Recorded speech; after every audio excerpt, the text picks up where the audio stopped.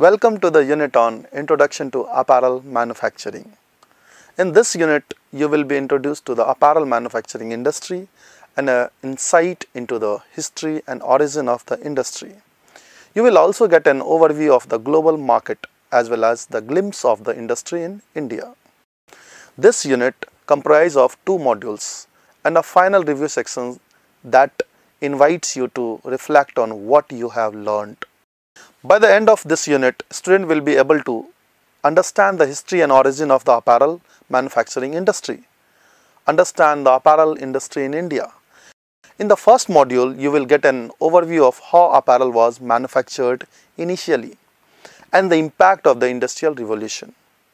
Food, apparel and shelter are the base of pyramid of needs for life. Apparel is one of the basic necessities of a human being. Before the invention of sewing machine, almost all apparel products were locally made with hand stitch. Apparel was manufactured by tailor in most towns that could use the make-through process or a single garment for customers. Ready-to-wear garment, though present, was limited in variety. During that time, jackets and coats were known as outerwear or undergarments were purchased using pre-defined sizes. Here is an example of apparel. Sewing machines emerged in 19th century. They helped streamline the production of clothing. During the Industrial Revolution, apparel production was mechanized with sewing machines. This video traces the development of the sewing machine. The sewing machine was really the first machine of any sort to enter the home. When it first appeared in the 1850s, it was regarded as the miracle of its age. To the people of the time, it must have seemed almost inconceivable that a machine could do such a fiddly and complicated action as sewing, that I find quite difficult enough with both hands and a lot of concentration. Personally, I still find sewing machines quite magical. How effortlessly they work, producing such perfect stitches and without hardly ever tangling up.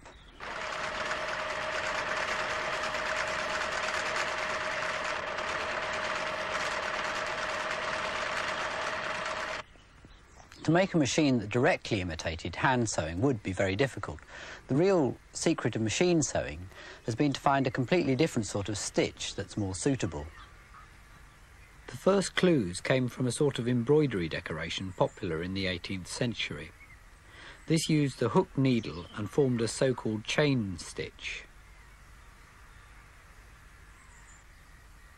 The needle never needs to go right through the fabric, so it can be firmly fixed to part of a machine at the top. The first attempts at mechanical sewing imitated this embroidery stitch.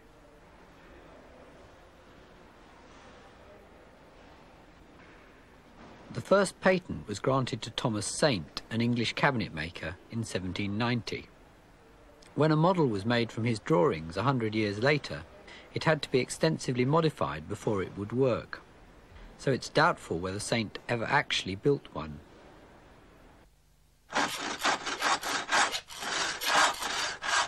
The first person to build a sewing machine and put it to any practical use was a French tailor called Thimonier.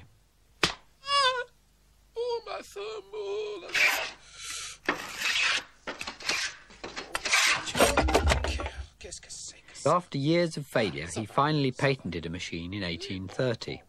By 1841, he had 80 machines stitching army clothing in a Paris factory.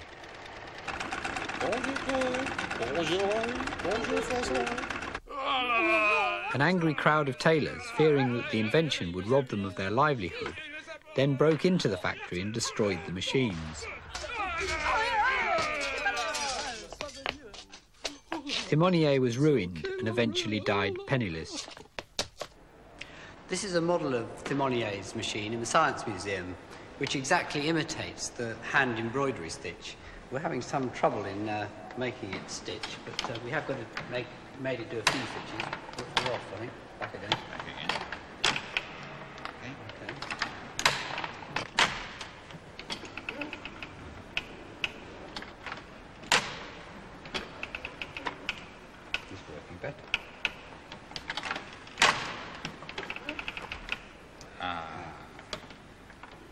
Okay, try and keep it. That's better. We haven't managed to make it stitch very neatly, but even if the machine was properly set up, chain stitch still has the disadvantage that it's very easily pulled apart. Unknown to Thimonier, other inventors were experimenting with a different sort of stitch, lock stitch, using two separate reels of cotton. The machines were more complicated, but the stitches they produced were neater, and they didn't pull apart so easily. The secret of these machines was really the brilliant shape of the needle itself. We've made a giant one here, and you can see the eyes in the pointed end of the needle, and it has a groove all the way up one side that the thread can slip through. Well, with a real needle, if I push it through a bit of cotton and pull it out again, it automatically leaves a loop underneath. And all the machine needs to form a stitch is to pass the second reel of cotton through the loop. The first lock-stitch machine was built in America by an inventor called Walter Hunt in about 1833. It didn't work very well, so he lost interest and didn't even bother to patent it. Elias Howe patented an improved machine in 1845, and despite an initial lack of interest, this then acted as a catalyst to other American inventors, and within 10 years, all the major elements of a modern sewing machine had been introduced. I'm going to try and demonstrate these with this human sewing machine, stitching together two sheets of expanded polystyrene. The needle goes through the material, the bottom bobbin is pushed through the loop, the needle comes out and the stitch is pulled tight, and the material is pulled forward.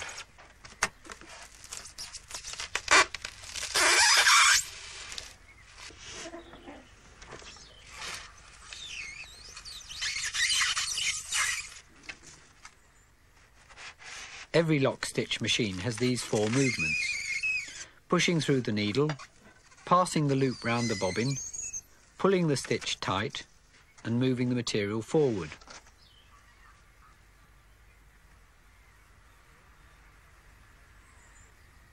The movements are all connected to the motor by a series of ingenious mechanical linkages.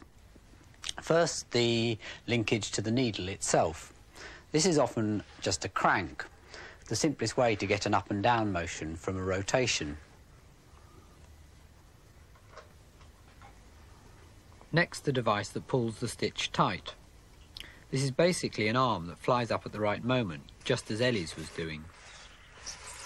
But Ellie also had to grip the thread with her other hand to stop the thread being pulled from the reel instead of through the stitch. So on a sewing machine, there's a sort of friction pulley between the cotton reel and the arm. It's getting the thread to pass cleanly through these two things before the needle that always makes threading up a machine so elaborate. The action of the arm itself is surprisingly simple. Just two levers fixed to the needle mechanism. It's wonderful what a vast range of movements can be derived from simple cranks and levers.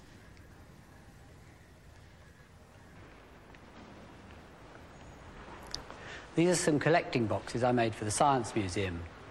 They're actually portraits of people who work here.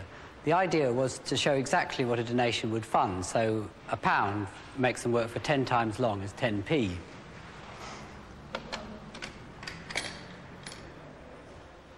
This is the curator. He takes the pipe out of his mouth and then scratches his head. If you look inside, you can see the arm is a simple crank connected to a geared motor.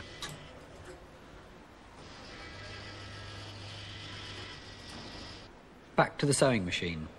The next action is passing the thread loop round the bobbin. This is what Ian was doing in the human sewing machine. To me, this is the most magical part, how it manages to do it without tangling up. On a real machine, instead of passing the bobbin through the loop, the bobbin stays still and a sort of rotating hook pulls the loop so it's large enough to pass right over the bobbin. With the bobbin back in place, all you can actually see is the red thread slipping round the outside.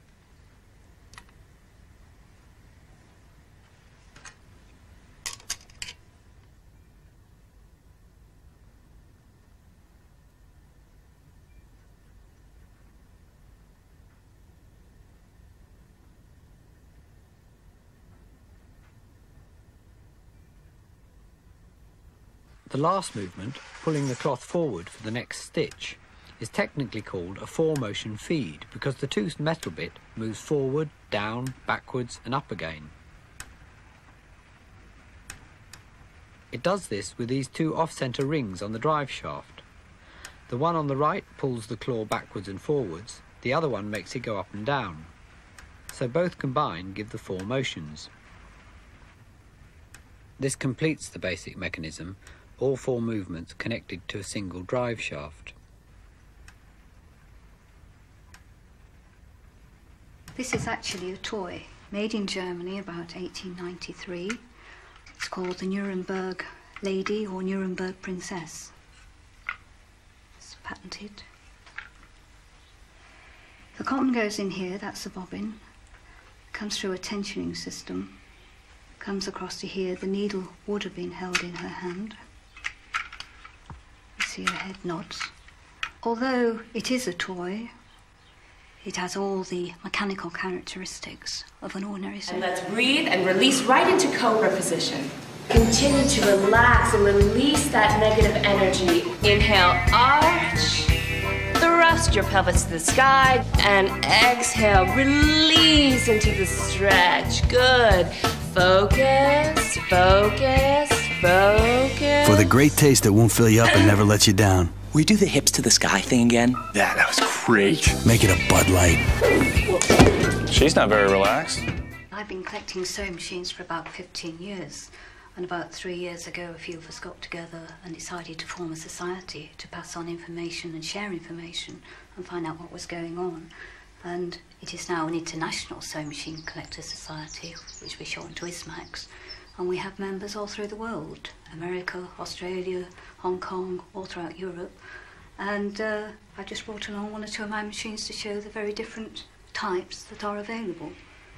That comes from France, Germany, those are America, this is Glasgow, and that one's from Coventry, an English-made machine.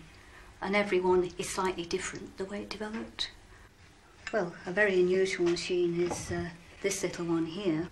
Unlike the rest of the machines, this isn't painted or brightly coloured. It's nickel-plated, looking a bit like a giant stapler. Very nice noise, a bit like a puffer train. Now, there's absolutely no reason whatsoever why this machine should have hands. No reason apart from being pretty. Why somebody should do it, I don't know.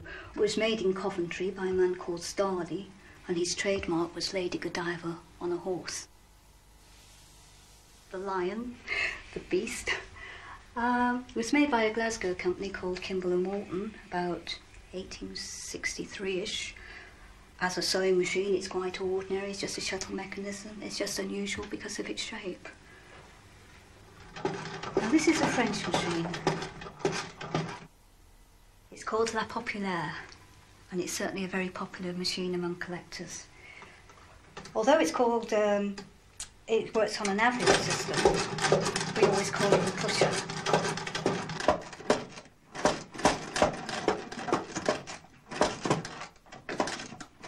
And it is one of the very few to use this unusual push-start mechanism. But we've seen all these very different looking, very complicated, very simple mechanism machines. But one of the simplest, one of the prettiest, one of the most popular, and probably, in my opinion, one of the best, the Wilcoxon Gibbs.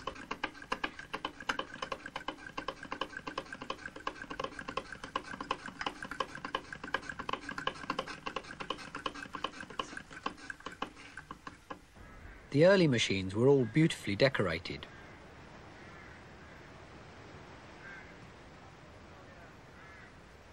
I think this was because the sewing machine was the first machine to enter the home. At the time, all other machines were industrial. Lavish decoration was an attempt to make them look more domesticated.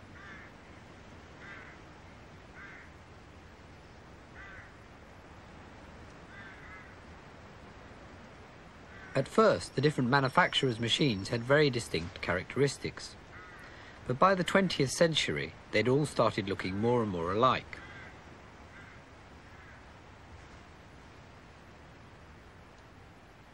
This was partly due to the commercial dominance of one particular manufacturer.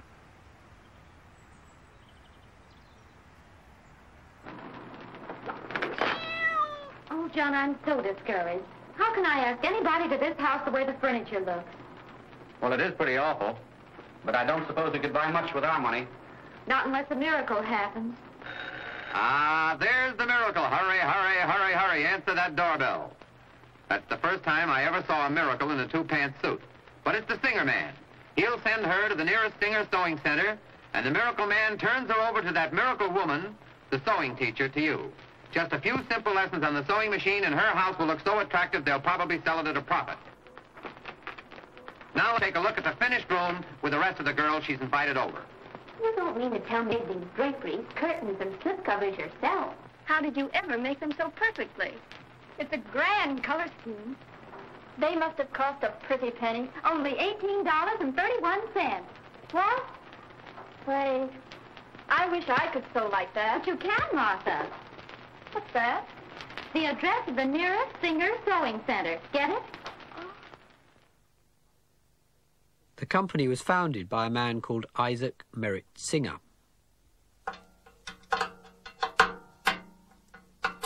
Although Singer was trained as a mechanic, his real love was the theatre. Julie, I've always loved you, honey. Can you ever forgive me? Oh, this is so sudden. Oh, Homer. In 1839, he managed to sell a design for a mechanical excavator for $2,000. Power gets to the bucket, it's beautiful. Okay, I'll buy it. And with the money, he set up his own theatre company called the Merritt Players. Oh, I'm rich. I'm rich. Now I can start my theatre company. Sting him up. Oh, no. Goddamn hell I will. See, honey, I told you I'd save you. Oh, Julie. My hero. Singer's theatre company went bankrupt after a few years. Then, in 1851, he came across an early, unreliable sewing machine. I could do better than this.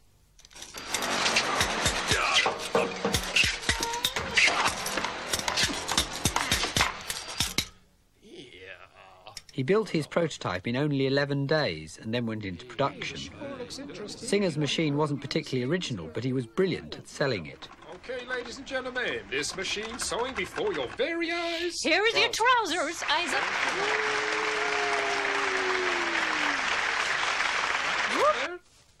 Proves they're gonna work. Yep. In partnership with a sober lawyer called Clark, he started the first ever hire purchase scheme. By 1867, Singer was a very rich man with a total of 18 children from a variety of wives and mistresses. But because the machines were being sold to respectable homes, Clark then persuaded Singer to leave the country. It's a one-way ticket. Oh. You gotta leave town. No? Singer eventually settled in Torquay, where he died in 1875, leaving a total of 24 children.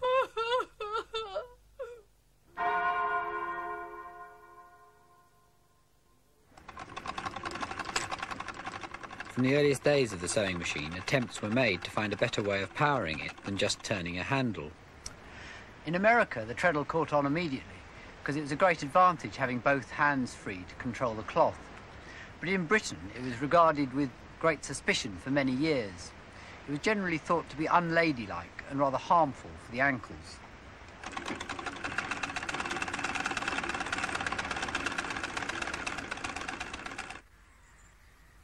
Attempts were made to power the machines by water wheels, giant clockwork motors and steam, but all were inconvenient. The first electric machines appeared in the 1920s. At first the motor was a separate lump bolted on. Only very gradually did it become integrated in the body of the machine.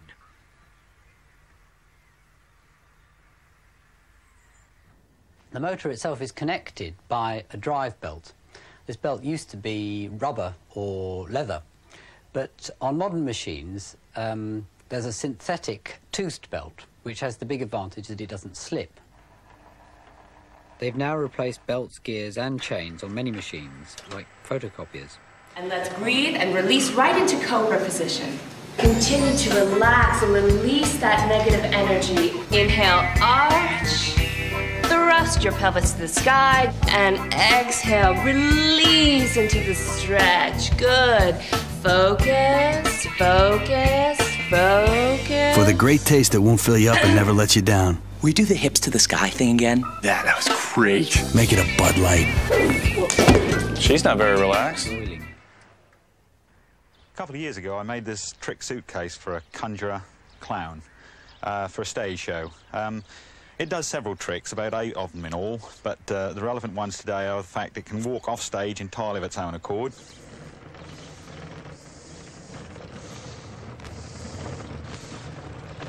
Whereupon it can stop, and then it can fall over.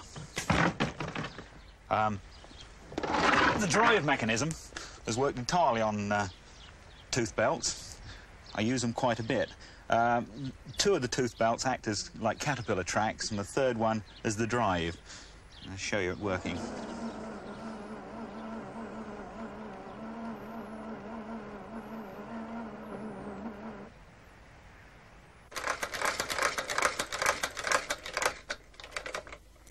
There are limitations to the movements you can get out of simple cranks and levers, so a lot of sewing machines also use cams. This machine's actually a cobbler's machine used for sewing leather. The cams can create a much wider range of movements using irregularly shaped slots and discs like this one.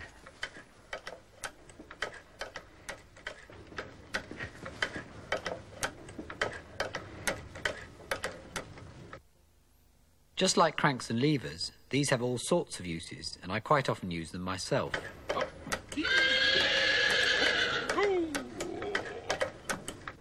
This is the warder in the Science Museum. I made the warder with a simple crank at first, but then he just moved his head evenly from side to side. And it didn't look at all realistic, it looked entirely mechanical. So I swapped it for a cam, and then it gave it its sort of jerky motion, and he actually looked as if he was looking around. And looking down at his watch was the same.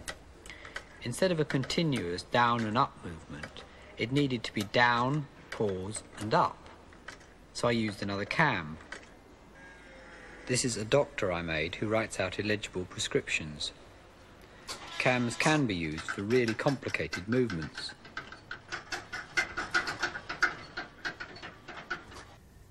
Most modern sewing machines can do a wide variety of fancy stitches. They look a lot more complicated, but there's only one basic extra movement, and that's moving the needle from side to side. And by combining sideways needle movements with variable cloth feed movements, all sorts of fancy stitches become possible.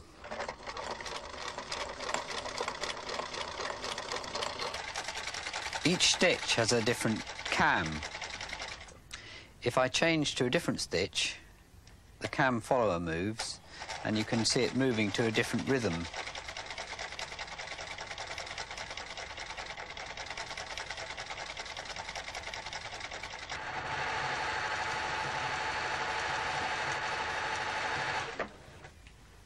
This is one of the latest electronic machines. The idea behind it is really quite simple.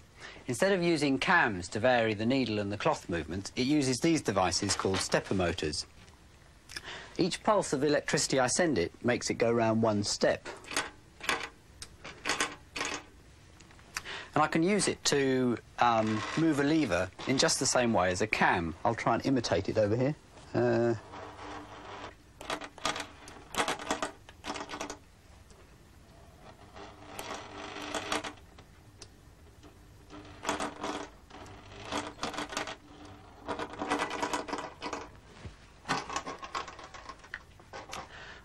By programming a microprocessor to produce a rapid sequence of pulses to control the stepper motor, the movements of the needle can be very accurately controlled.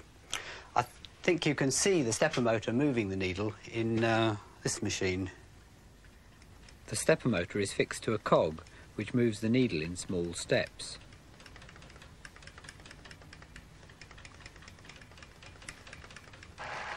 This machine is a Pfaff. Today, Singer has lost its market dominance, and German and Swiss manufacturers now produce the most advanced machines. But I'm not convinced that all the electronics is really a good idea in the sewing machine. However good the design, there's still an awful lot more to go wrong than in a basic machine. And I'm not sure that all the fancy stitches are really worthwhile. The service engineers I've talked to say that a lot of people never use them. With the old mechanical machines that used to last anything up to 100 years, the lack of obsolescence was quite a problem for the manufacturers. Singer used to have a policy of breaking up any machines taken in part exchange to reduce the supply of second-hand ones.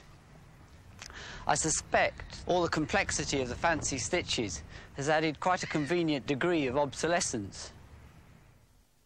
But anyway, the golden age of the domestic sewing machine is perhaps already past. Make me a gown that is a perfect fit, like the one you made for Lady Daphne. When it first appeared, there were no clothes shops anywhere. You either made your own, The tickles! or if rich enough, got a tailor to do it. It will be a couple of weeks, ma'am. Even a generation ago, most families made some of their own clothes.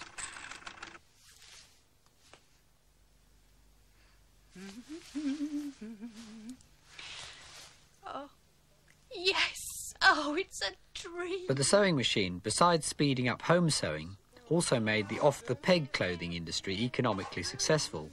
Oh, yeah. Yes, I think... I really Home dressmaking is today just a minority hobby, and the home sewing machine has lost its central importance. bit tight. The old machines were built to last a lifetime. Despite my doubts about the latest ones, they have to some extent carried on this tradition, and mechanically they're still surprisingly well made. I think that to make the machines fast, quiet and reliable, they have to be quite heavy and rigid, and they also have to be very precisely made. And it's really these qualities that make them such wonderfully satisfying machines.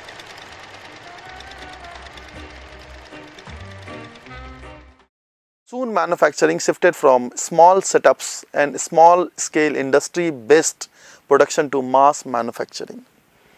Production systems become more sophisticated with the introduction of assembly line-based manufacturing. Clothing production, on the other hand, continued to be made by hand. After the introduction of sewing machine, there was rapid growth of the ready-to-wear apparel business. The American Civil War was a crucial event in the chronological development of men's ready-to-wear apparel. At the beginning of the Civil War, most uniforms were custom-made in workers' homes under government contract. As the war continued, apparel manufacturers started building factories to increase production to meet the growing demands of the military. The mass production of military uniforms compelled the expansion of standard sizes. After this war, military measurements were considered to create the commercialized sizing for men's apparel. The bulk production of women's apparel developed slowly. During the 1920s, generally women's apparel continued to be made to order. During that decade, factors such as development of industrial production techniques and the rise of advertising industry, the growth of an urban professional class, and the development of national markets accessed through chain stores and mail order catalogs contributed to the success of women's ready-to-wear apparel industry. RTW apparel was depicted as up-to-date and fashionable during those days, as the new consumer industry swiftly redefined the way American customers reviewed mass-produced products. American women began accepting ready-made garments for their wardrobes, as these ready-to-wear merchandise were cheaper, affordable and up-to-date. Most importantly, they were in tune with current fashion, which could keep changing with fashion trends. However, RTW garments were found to fit poorly. The main problems faced during that time with ready-to-wear garments were regarding the fitting, drape and silhouette of these garments. Inadequate data about body shape, measurements resulted in absence of a standard size chart and sizing system. Thus, manufacturer produced its own sizes. Manufacturers were using the same size with different dimension of apparel. This eventually led to additional cost of alteration, correction of merchandise and also return and replacement of large volume of products. Ultimately, these resulted in increased cost for end users of RTW garments. This problem in standard sizing led to the first large-scale scientific study technique of women's body measurements for pattern making and garment construction. The main purpose of this survey was to find out key measurements of a female body. These measurements were important to predict other body measurements. These techniques of measurement were provided the basis for standard sizing system for women's apparel. This is a standard sizing system chart. Let us now view how a shirt is made in a factory.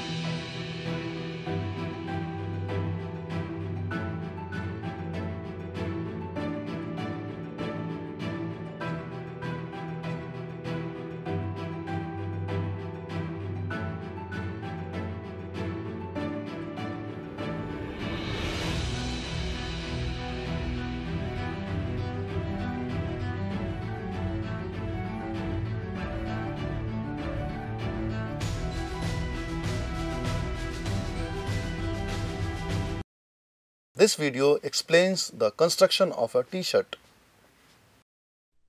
The construction of some garments is more complex than others. Yet the construction of a modest t-shirt and an elegant dress shirt both require careful planning to assure they are made according to specifications. As a part of this process, manufacturers must know in advance all components required for manufacture, as well as the order in which construction operations are executed. This section provides some details on those operations for constructing a t-shirt, a pair of jeans, and a dress shirt. The cutting process for t-shirts involves two separate processes: the layup and cutting of the fabric for bodies and sleeves, and the rewinding and bias cutting of fabric strips to be used for necklines and, in some cases, sleeve bands. Companies that produce fabric and also cut and sew the fabric will typically handle the tubular knit fabric in flat folded stacks. The fabric is laid in a zigzag manner during the disposal of the fabric from the last operation in the fabric manufacture sequence. These fan-fold or book-folded stacks may hold as much as 500 pounds, generally a little less than 500 yards of fabric, and will typically be moved on pallets. Depending on the wait time and distance of travel, these stacks may or may not be enclosed in cardboard or other covering. Production facilities that purchase fabric from multiple sources will frequently buy the tubular knit fabric on rolls. The practical limitation for the roll is approximately 80 pounds or yards. Consequently, there is considerable more handling required with rolls, in addition to the expense of the cardboard tubes. A vast majority of commodity T-shirt manufacturers deal with fabric knit to the finished dimensions and spread the fabric as a tube. There are some companies, especially those that have a tapered side seam on their garments, that will slit the fabric down the side and spread the fabric as an open-width fabric. We will concentrate on tubular fabric spreading. Spreading machines for tubular knit-to-size garments will turn the fabric 90 degrees as it is removed from the stack and positioned on the table. This turn will position the crease, which originated along the folded edge of the fabric during finishing, down the center of the spread, which will end up being the side of the garment after cut and sew. Tubular knit spreading machines are typically designed to handle either roll goods or flat fold goods, but not both. Therefore, the introduction of fabric packaged the wrong way will cause major turmoil in a cutting room. The savings of flat fold goods is also negated if the cutting room must unroll many rolls of fabric and stack in a flat manner. This loss is due to the fact that the placement of the end of the fabric through the spreading machine and over the stretching device, threading the machine, is quite time-consuming. The spreader bars on the machine ensure that the edges of the fabric will be nearly even and allow for more precise cutting. With the fabric loaded on the sideboard of the spreader, the operator will move the machine along the table for the predetermined length of the marker. Some spreading machines are manual and must be pushed by the operator, and others have motor drives with which the operator must simply activate the throttle on the machine. Of course, motor drive machines will allow the operator to better watch for defects in the fabric. The length of the spread is determined by a combination of the number of different sizes of shirts and the total number of shirts in the cut.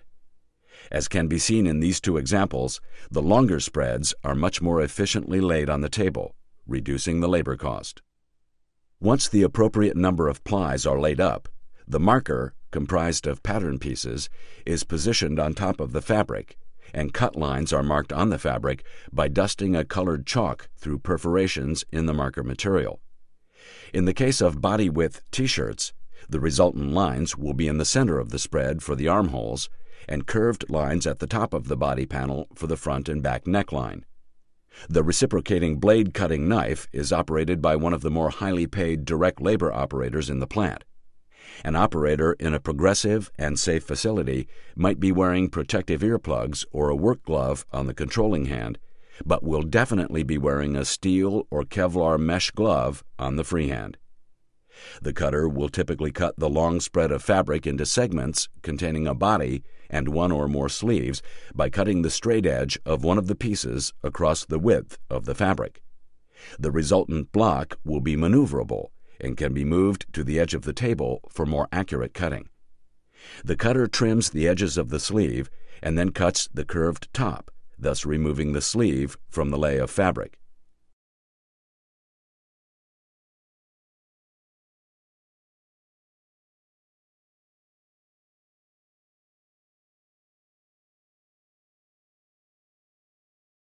The two curved lines, which will become the front and back necklines, are then cut at the top edges of the body panel. The center line keyhole is then cut, which will become the armholes when the shirt is opened up for sewing.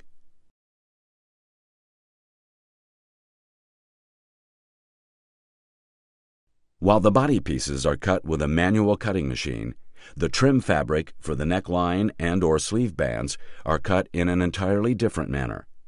The roll of fabric is fed onto a machine at an angle. A circular knife is used to split the fabric tube and provide an open-width piece of fabric. As the fabric is cut, it is wound at the same degree of angle onto a separate roll. This roll is then positioned on a machine equipped with a circular knife, similar to a meat slicer or carpenter's saw. The roll of fabric is then sliced into appropriate width strips to be used for trim items on the shirt. The bias winding of the fabric imparts additional stretch to the knit fabric. Care must be taken to match the fabric color of the strips to shirts cut from the same shade of body fabric.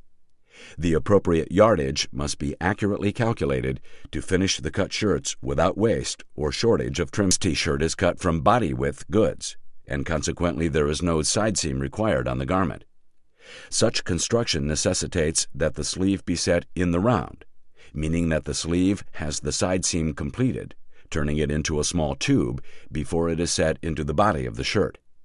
To improve efficiency, the sleeve is hemmed while it is in a flat configuration, and afterwards the side of the sleeve is closed. The hem on the sleeve is accomplished by feeding the folded edge through a chain stitch machine, normally designated as a cover stitch. An air-assisted folder improves the quality of the sleeves and also lessens the attention required of the operator. A stack of cut sleeves is fed through the folder and collected in a box or bin on the outfeed side of the machine. More automated factories will have an electric eye on the machine to stop the machine when the edge of the fabric reaches the needle. This reduces the amount of thread used and should reduce the amount of thread breakage. Some factories run chain stitch machines even when there is no fabric under the needle, but there is significant thread waste with this procedure. The closed sleeve operator receives sleeves connected in a chain from the hem sleeve operation. The sewing of the two edges of the sleeves is done with another type of chain stitch commonly called an overlock.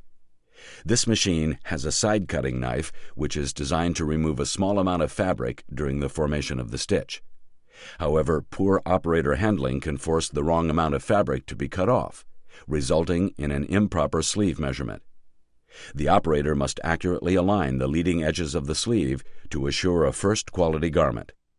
It is also imperative that the operator fold the sleeve in the correct direction to consistently have the face side of the fabric on the inside of the resulting tube. Disposal should be in a manner to facilitate transport to the assembly area of the plant. Assembly of the T-shirt begins with the join shoulder operation, which requires two separate sews. Because of the cutting method, the operator must fold back one ply and then crisscross the shoulders in order to match a front and a back shoulder. A plant with efficient methods would use the method shown, in which the shirts remain tied in a bundle during the sewing operation, thus drastically reducing handling. The average plant and/or operator might well handle each shirt individually. This more efficient method requires more skill and attention on the part of the operator. The machine in this operation utilizes a side cutting knife, requiring the operator to carefully align the edges of the shoulder. Special care must be taken to maintain straight edges and square corners because of the bulk of the shirts tied in a bundle. The subsequent operation is set collar band. Collar strips have previously been cut from either rib knit fabric or on the bias from body fabric and sewn into rings of the appropriate length for the size being sewn. The circular strips may be sewn together by the set collar operator or as a parts operation and then stored at the set collar machine, which is an overedge machine raised on the tabletop. The folded strip is placed on roller, set to the correct size, and the shirt is placed over the collar band. Because of the stretchiness of the collar fabric and the handling of 3 plies of fabric, the operator will typically cut off a little additional fabric with the edge trimmer to achieve an even edge of all plies. Allowances should be made in the patterns for this cutoff. A progressive factory may have installed vacuum devices, as seen here, to remove the trimmed fabric and thread from the work area. Again, a well-engineered plant may leave the shirts tied in a bundle for this operation. The increase in difficulty is not as extreme as in joined shoulders. The bundle of shirts is passed to the tape, neck, and shoulder operation. The operator is able to leave the bundle tied up and then pulls the garments onto the sewing head of an off-the-arm 2-needle chain stitch machine. These machines can typically show straight rows of stitching or a zigzag on the bottom, depending on the specifications of the shirt. As can be seen, this specialized machine has the sewing and feed mechanism located in a cylindrical arm located away from the main body of the machine. This machine design allows the seam to be sewn on a garment that is essentially an enclosed tube of fabric after several seams have been sewn. The seam tape is actually a strip of fabric typically cut on the straight grain of the fabric to reduce stretch in the strip. The strip is fed through a folder which turns under the edges before it is stitched over the previous seam. The resulting layer of fabric serves to protect the shoulder seam, keep raw fabric edges from rubbing on the neck of the wearer, and add stability to the shoulder. This machine has a chopping device that trims the thread and the end of the fabric tape at the edge of the shirt. One or more labels are inserted at the center back during the sew along the back of the neckline.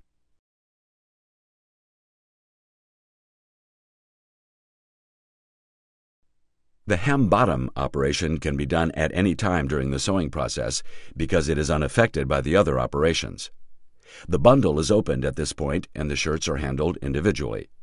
The machine used is of cylinder bed design, which is raised above the table surface, and the lower workings are in an enclosed case to allow the garment to be sewn in a circular motion. The operator must initially turn the hem under by hand and then gently guide the lower edge of the garment under the foot of the sewing machine.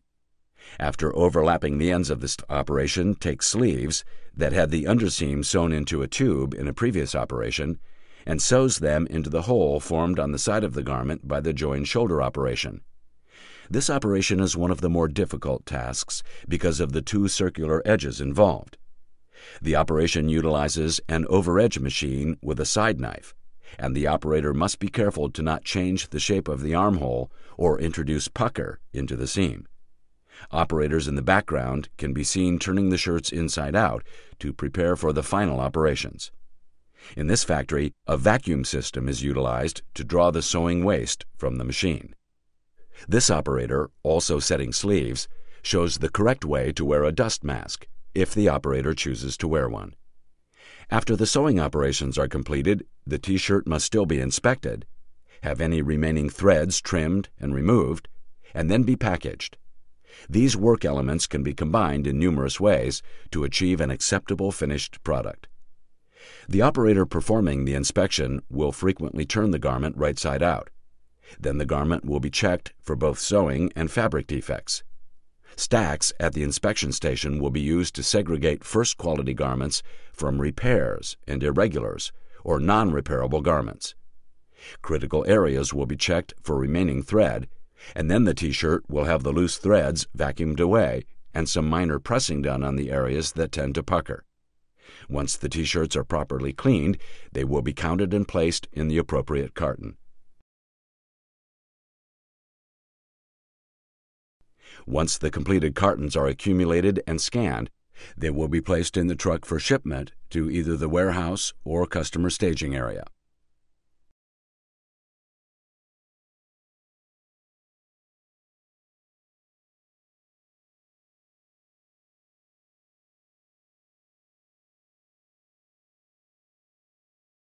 This video explains the construction of a dress shirt. Little variation occurs in the construction of men's shirts. Many construction processes are automated and, as a result, are likely to consistently produce a more superior garment. For dress shirts, the entire sleeve is processed in one workstation on the UPS line. The operations performed are set placket, box the placket, fold the end under and top stitch, and then button sew and button hole placket, approximately halfway down the sleeve opening. The close-up of box sleeve placket shows the difficulty of the task. For this reason, the operation is a frequent prospect for automation. The sleeves are then ready to attach to the garment because the cuffs cannot be attached until after side seaming, which have also been reinforced with a lining. The lining on each of the components can be sewn in or may have been attached using a heat-activated adhesive. Sew lining and hemband is an operation to provide stiffness to the band and provide a finished edge on the inside of the shirt when the collar assembly is set.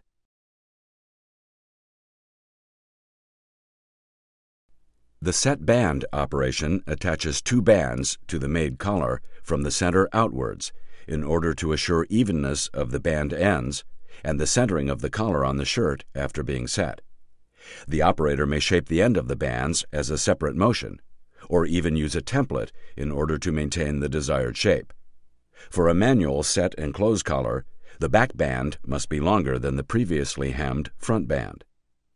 Once the bands are set, they must be turned with the face side out and creased in order to facilitate edge stitching, which is very narrow top stitching. Depending upon the fabric, the operator may need to use a pointing device and a heat press for turn band. The narrow top stitching in edge stitch band is performed on a single needle lock stitch machine and provides support for the entire assembly. In order to allow easy setting of the band collar assembly to the shirt, the stitch must begin approximately 1/8 of an inch above the point at which the two bands join. This gap will allow a subsequent operator to hide the corner of the shirt inside the band.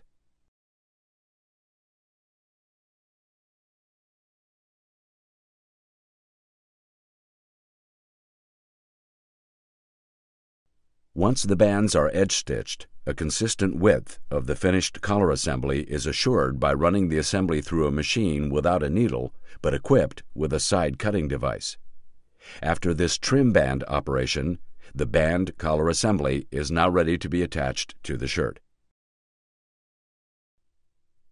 The inner cuff ply has the inside edge hemmed before the cuff is assembled. This option, Make cuff, is one of the operations that is frequently automated. Some of the variations in the final shirt are changes in buttons or buttonholes for cufflinks.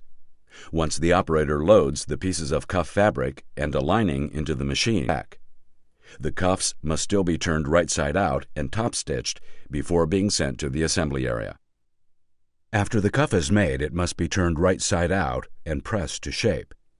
This turn and press cuff operation is performed on a two-blade machine, which allows the operator to turn and position one cuff while the previously positioned cuff is being pressed. The temperature and the time of the press is determined by the fabric of the shirt.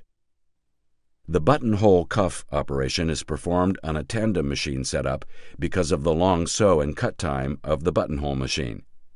The operator works on two different bundles at the same time.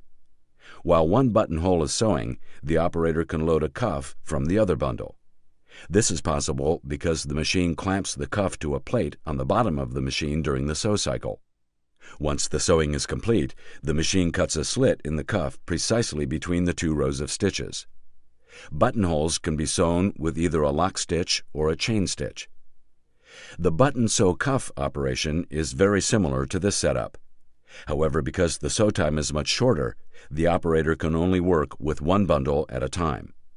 Cuffs are still handled while tied in a bundle, and the operator folds the end of the cuff down below the bed of the machine after the button is attached, and then positions the next cuff. This is frequently done using both hands in order to speed the process. Preparation of the back for assembly involves approximately 3 separate motions: set label to yoke, form and stitch box pleat, and set yoke to back. In the combined operation, all motions are performed with a single needle lock stitch machine. The label designates the custom manufacturer of these shirts.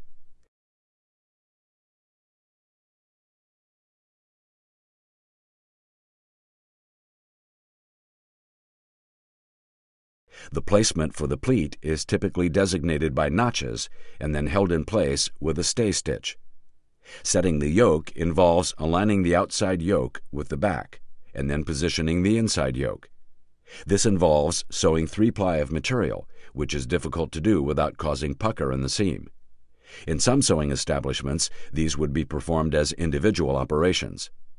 The two operations that might see significant improvement would be label set, which could possibly be done with an automatic tacker, and set yoke, which is performed using a table that moves in conjunction with the sewing machine to reduce pucker.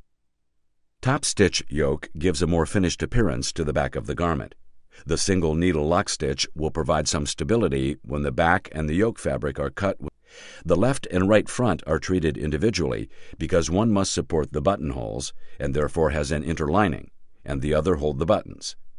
The button side, the right side on a man's shirt, is called the underfront and will hold the personalized label on these shirts. The operations for both fronts may be done at one multi-machine workstation on a UPS line. Hem underfront, or button piece, is designed to give the front a finished edge, as well as provide 2-ply of fabric to support the button stitch. The front is put into a folder of the appropriate width, and then sewn with a single needle lock stitch machine. 2 rollers at the rear of the machine are connected to the sewing machine with a belt and provide a puller to ensure a consistent feed of the fabric through the machine. When shirts are sewn in a bundle operation, leaving the thread chain attached from the top of one garment to the bottom of the next allows the puller to transition between the fronts without operator assistance. The operator inserts a care and content label during this operation, which positions the label on the innermost portion of the finished shirt. A piece of interlining is attached to the left front of the garment to provide a crisp look to the front of the shirt, as well as provide support for the buttonholes. Set top center lining can involve simply attaching the lining with a folded outside edge or a specially designed folder to form a pleated look to the front. In either case, the lining is fed through the machine from a roll, and the edge of the shirt front is fed through a folder and sewn to the lining. For this shirt, a small single turn folder attached to the foot of the machine tucks the fabric under and positions it on top of the lining, leaving a folded edge to show inside the garment. A soft plastic wheel positioned behind the needle is synchronized with the sewing machine and pulls the fabric from under the foot at the appropriate speed. Once the interlining is set to the shirt, it is folded to the inside. Fold and iron top front turns the leading edge under and then is creased with a hand iron to form a straight edge. The resulting double fold gives 3-ply of fabric and the interlining to support the buttonholes and give rigidity to the front of the shirt. A clip and stack front operation is required after the hem or stitch front operation when the shirts are sewn in a bundle configuration. The clip and stack is considerably more efficient than handling the garments individually at the front operation. It is most useful after an automatic operation where it can provide an inspection point to detect any machine problems that were not noticed by the loader of the machine. Buttonhole and button sew fronts is performed at one workstation with machines that are set up with automatic indexers. The operator positions the shirt for the first location, and after that step is complete, the machine will automatically slide the front or index to the next location. Because the actual sew time is roughly twice as long, the buttonhole machine will be loaded and activated first. The combined cycle time of that machine will allow the operator to turn and load the button side of the garment. The distance between the buttons or buttonholes can be quickly changed by adjusting a mechanical stop or a computer setting, depending upon the sophistication of the machine. The buttons are automatically fed into the machine from a vibrating hopper, which can orient the buttons right side up. When the top center front is simply folded at the leading edge, a hold stitch is sometimes required to ease the difficulty of setting the collar.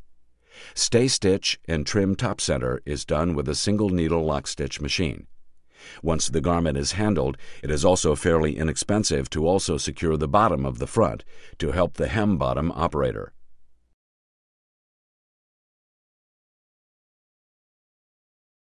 Match and trim fronts is performed before to ensure that the fronts, even with different turnbacks, are the same length. Exact matching can aid both the set collar operator and the bottom hem operator. The fronts will then even at the bottom front of the shirt, and the evenness is important for the placement of the pocket. The top of the patch pocket must be hemmed along the opening. The shirt style determines the shape of the pocket and the stitch line of the hem. When this hem shape is consistent across many styles and capital is available, the hem pocket may be performed by an automatic machine. The operator positions the pocket in the loading station from which the machine moves the material through fold top, stitch hem, and stack. Pockets are then ready to be set to the front. Automatic pocket set is performed while the fronts are still separate entities. The pocket is typically measured from the high point of the shoulder and from the center edge of the front. Therefore, it is typically the last operation performed on the front. Virtually all pockets are set by programmable equipment because of the difficulty of the manual sewing operation, especially the triangular sewing at the top edges of the pocket. The folding components of the machine are quite expensive, and thus companies try to limit the variation in the shape and dimensions of pockets offered. The first operation in the assembly process is join shoulders.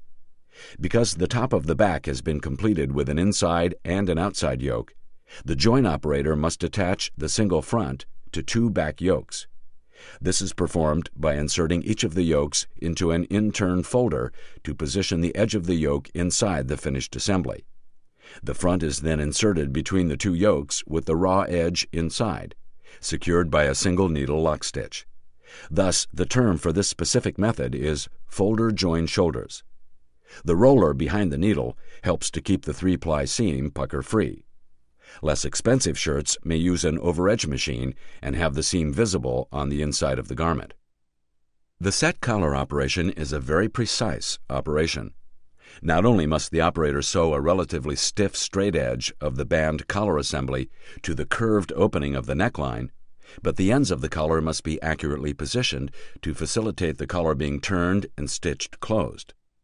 While sewing across the back of the shirt, the operator must contend with the 2 plies of fabric. The single needle lock stitch machine uses a fairly narrow seam margin in order to reduce the amount of puckering as the collar conforms to the scoop of the neckline. Once the collar assembly is set and closed, the top button and buttonhole can be applied. Both of these are performed on the band portion of the collar assembly, but due to the closeness of the set collar seam, they cannot be done in the parts department.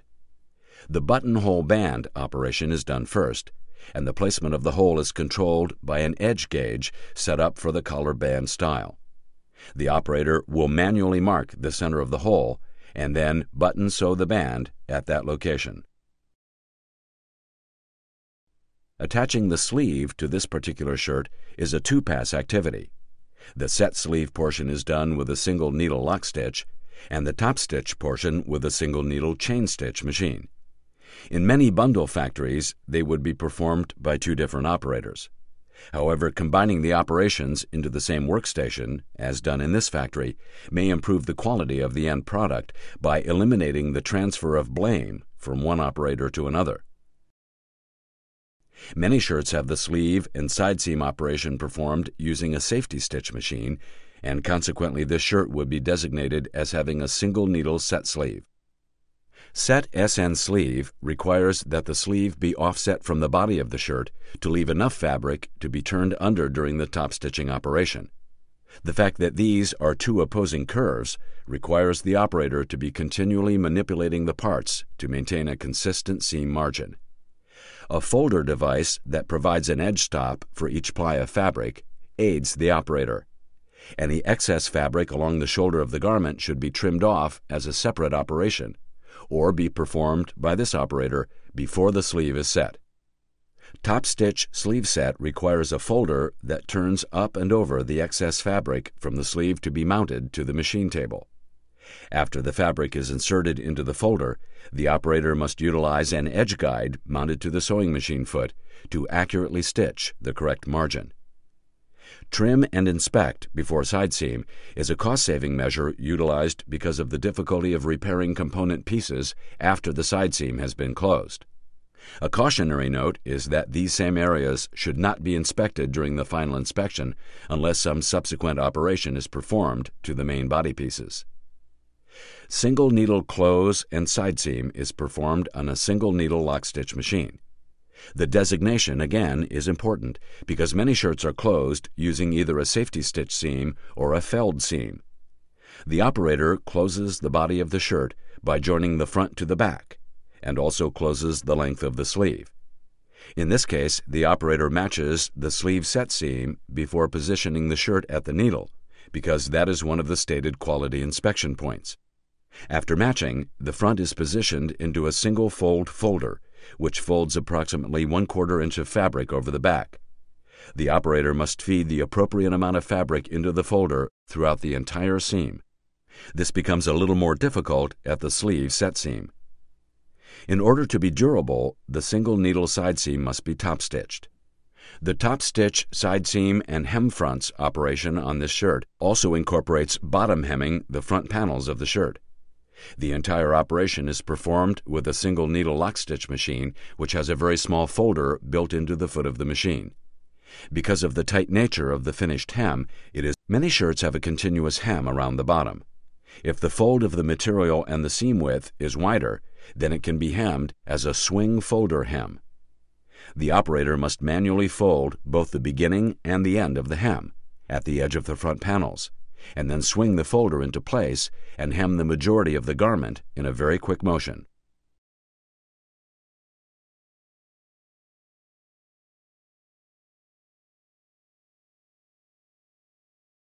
Once the side seam has been closed, the cuffs can be set on the shirt. As a finished assembly from the parts department, each cuff has a hemmed or finished edge and a raw edge. During the set cuff operation, the operator will sew the cuff to the shirt utilizing the raw extended edge of the cuff. If there are any pleats to be put in the sleeve, they will be folded in at this time. In this case, again noting quality improvements, the same operator will perform the close cuff or top stitch cuff set operation. The operator must turn the cuff to the final position and then tuck the set cuff seam into the interior of the cuff, making sure that all edges are squared up with the sleeve. The top stitch, as well as the set operation, are done with a single needle lock stitch.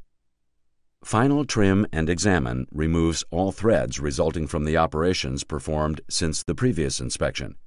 Some of these may be cut with snips, while some may be loose.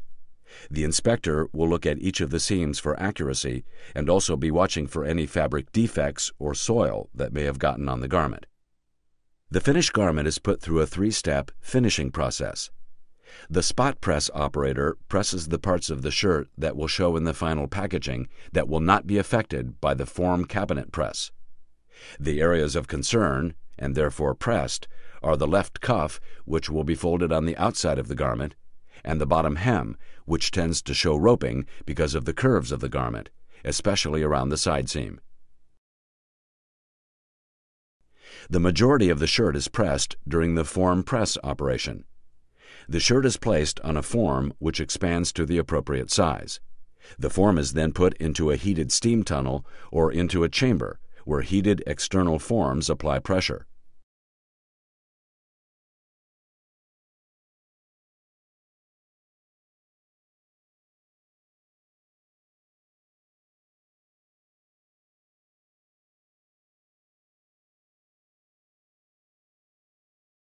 The shirt is automatically offloaded and stacked.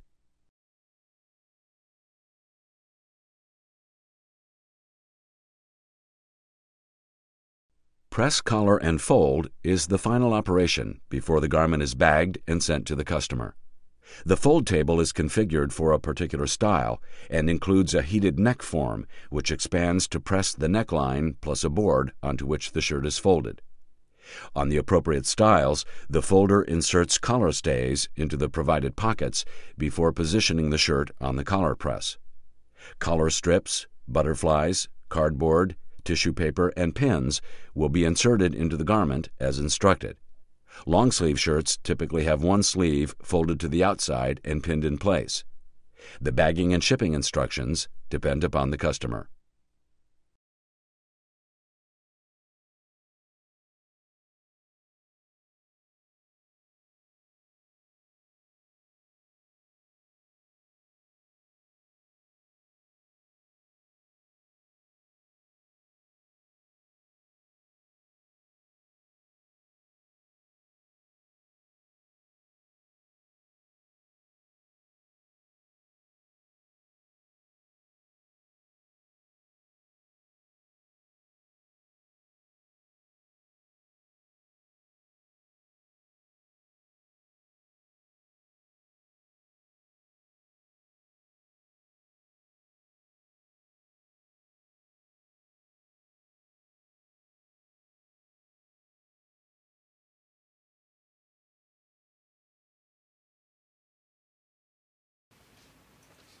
Let us move on to learn how a pair of jeans is made.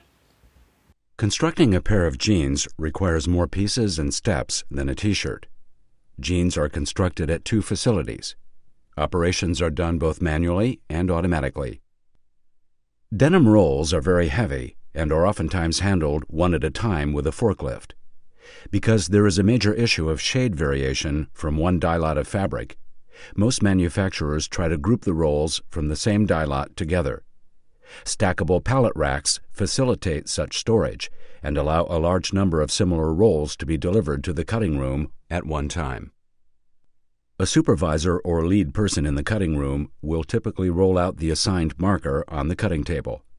The marker will be checked to ensure that it is appropriate for the fabric being used, that all of the pattern pieces are included for the sizes designated in the cut order. The table will then be marked with the appropriate splice marks, and notation will probably be made of any variation in ply height from one section to the next. Because of the weight of denim rolls, most are loaded onto a spreading machine using a forklift, a hoist, or two people.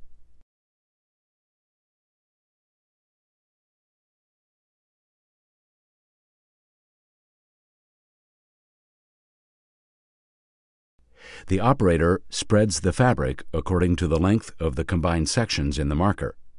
Roller bearings on the machine allow the roll of fabric to turn freely. The operator secures the fabric at one end and then allows the weight of the fabric to turn the roll and feed off the necessary fabric. This is possible with denim because of little stretch in the fabric.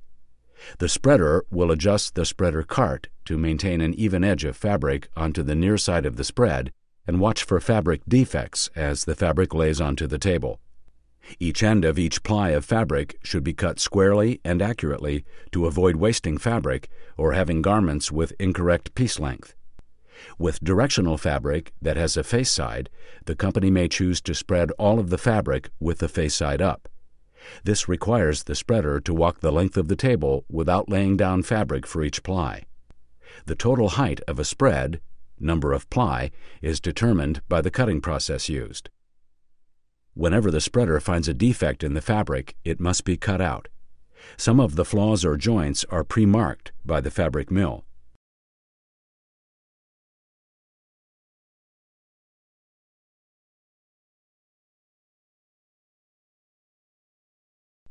To ensure that all garment pieces are complete, the spreader must use designated splice marks to determine where the fabric can be cut and restarted.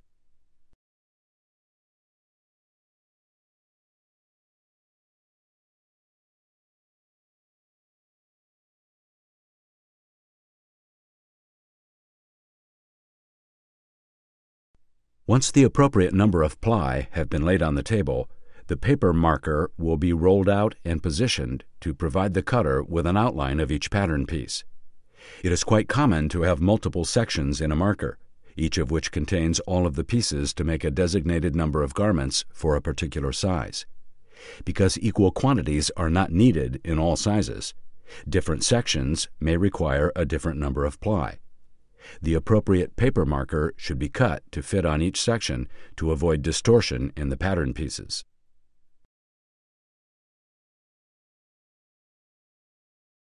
The cutting process on denim requires considerable force because of the density of the fabric. Consequently, there is a limited number of ply that can be cut, regardless of whether the fabric is cut manually or with a computer-controlled cutter. The cutter must guide the knife through the fabric following the lines drawn on the marker laid on the top of the spread. Unfortunately, the more efficiently the pattern pieces are laid into a marker, the more difficult the cutter's task becomes. There are, of course, some areas where cutting accuracy is more important than others because of multiple pieces that must fit together. In addition to these areas, the cutter must pay particular attention to notches and corners. Shade mark parts is required because of the mentioned shading issues and the fact that a garment has pieces sent to many departments and then returned for assembly.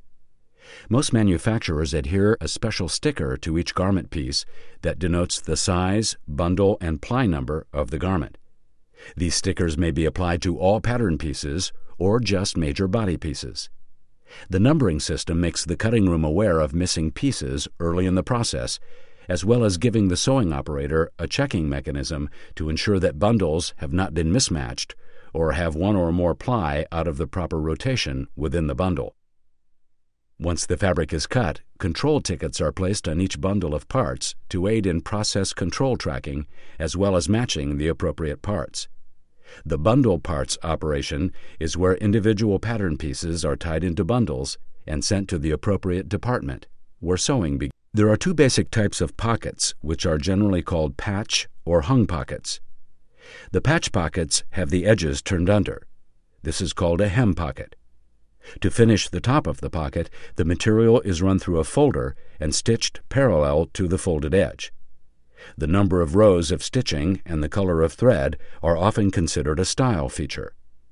When sewn by manually sliding the material into the folder, the operator must carefully control how much fabric is fed into the folder.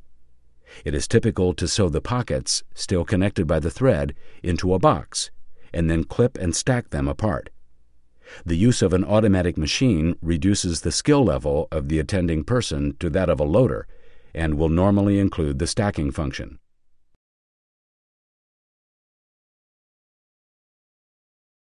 When trademark definition and capital expenditure allows, the use of a programmable sewing machine greatly reduces the skill required and makes reproducing the exact contour of many different designs possible. The machine is equipped with a clamp that moves the pocket under the sewing needle, therefore only requiring a loader rather than a skilled operator. A lock stitch will normally be used to prevent the entire design from raveling out if one stitch is broken. Set patch pocket is very similar whether the pocket is set to the back panel of the garment or to a subassembly, as done when attaching the watch pocket to the front pocket facing. The operator must fold the edges of the pocket under and then accurately follow the designated contour of the pocket. Depending upon the style features, this may be done with a single needle or double needle lock stitch. To increase flexibility, the operator may use a double needle machine but remove one needle for the appropriate single needle styles. There are numerous methods of ensuring proper placement of the pocket, one of which is to mark the pocket outline, usually with chalk. The difficulty of this operation and the lack of skilled operators has forced many companies to spend the money for automatic pocket setters. These computer or cam-controlled machines require special attachments for each style and therefore limit the variety of pocket shapes offered. Hung pockets are pieces of fabric, either the same as the garment or some less expensive pocketing material, that are attached to the pant at a seam and form a bag or pocket when finished. When a different material is used, the customary practice is to sew a piece of the body fabric, a facing, onto a portion of the pocket that will show in the finished garment. Set pocket facings is the operation that attaches the facing to the pocket bag. Labels or decorative items may be attached to either piece before they are sewn together.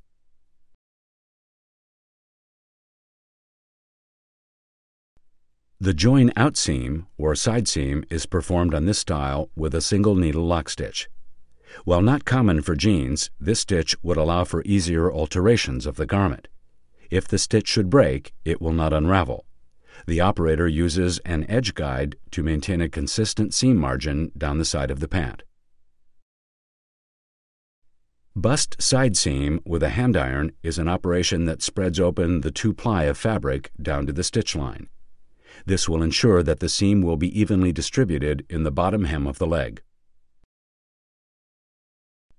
The set waistband operation attaches a folded band to the completed pair of pants. The band is cut from the marker and is long enough to encircle the finished circumference of the pant, plus enough to tuck into each end of the band.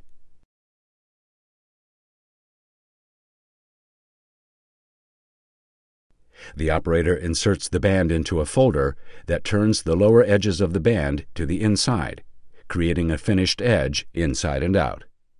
The operation is performed with a multi-needle chain stitch machine, which in this case utilizes 3 needles.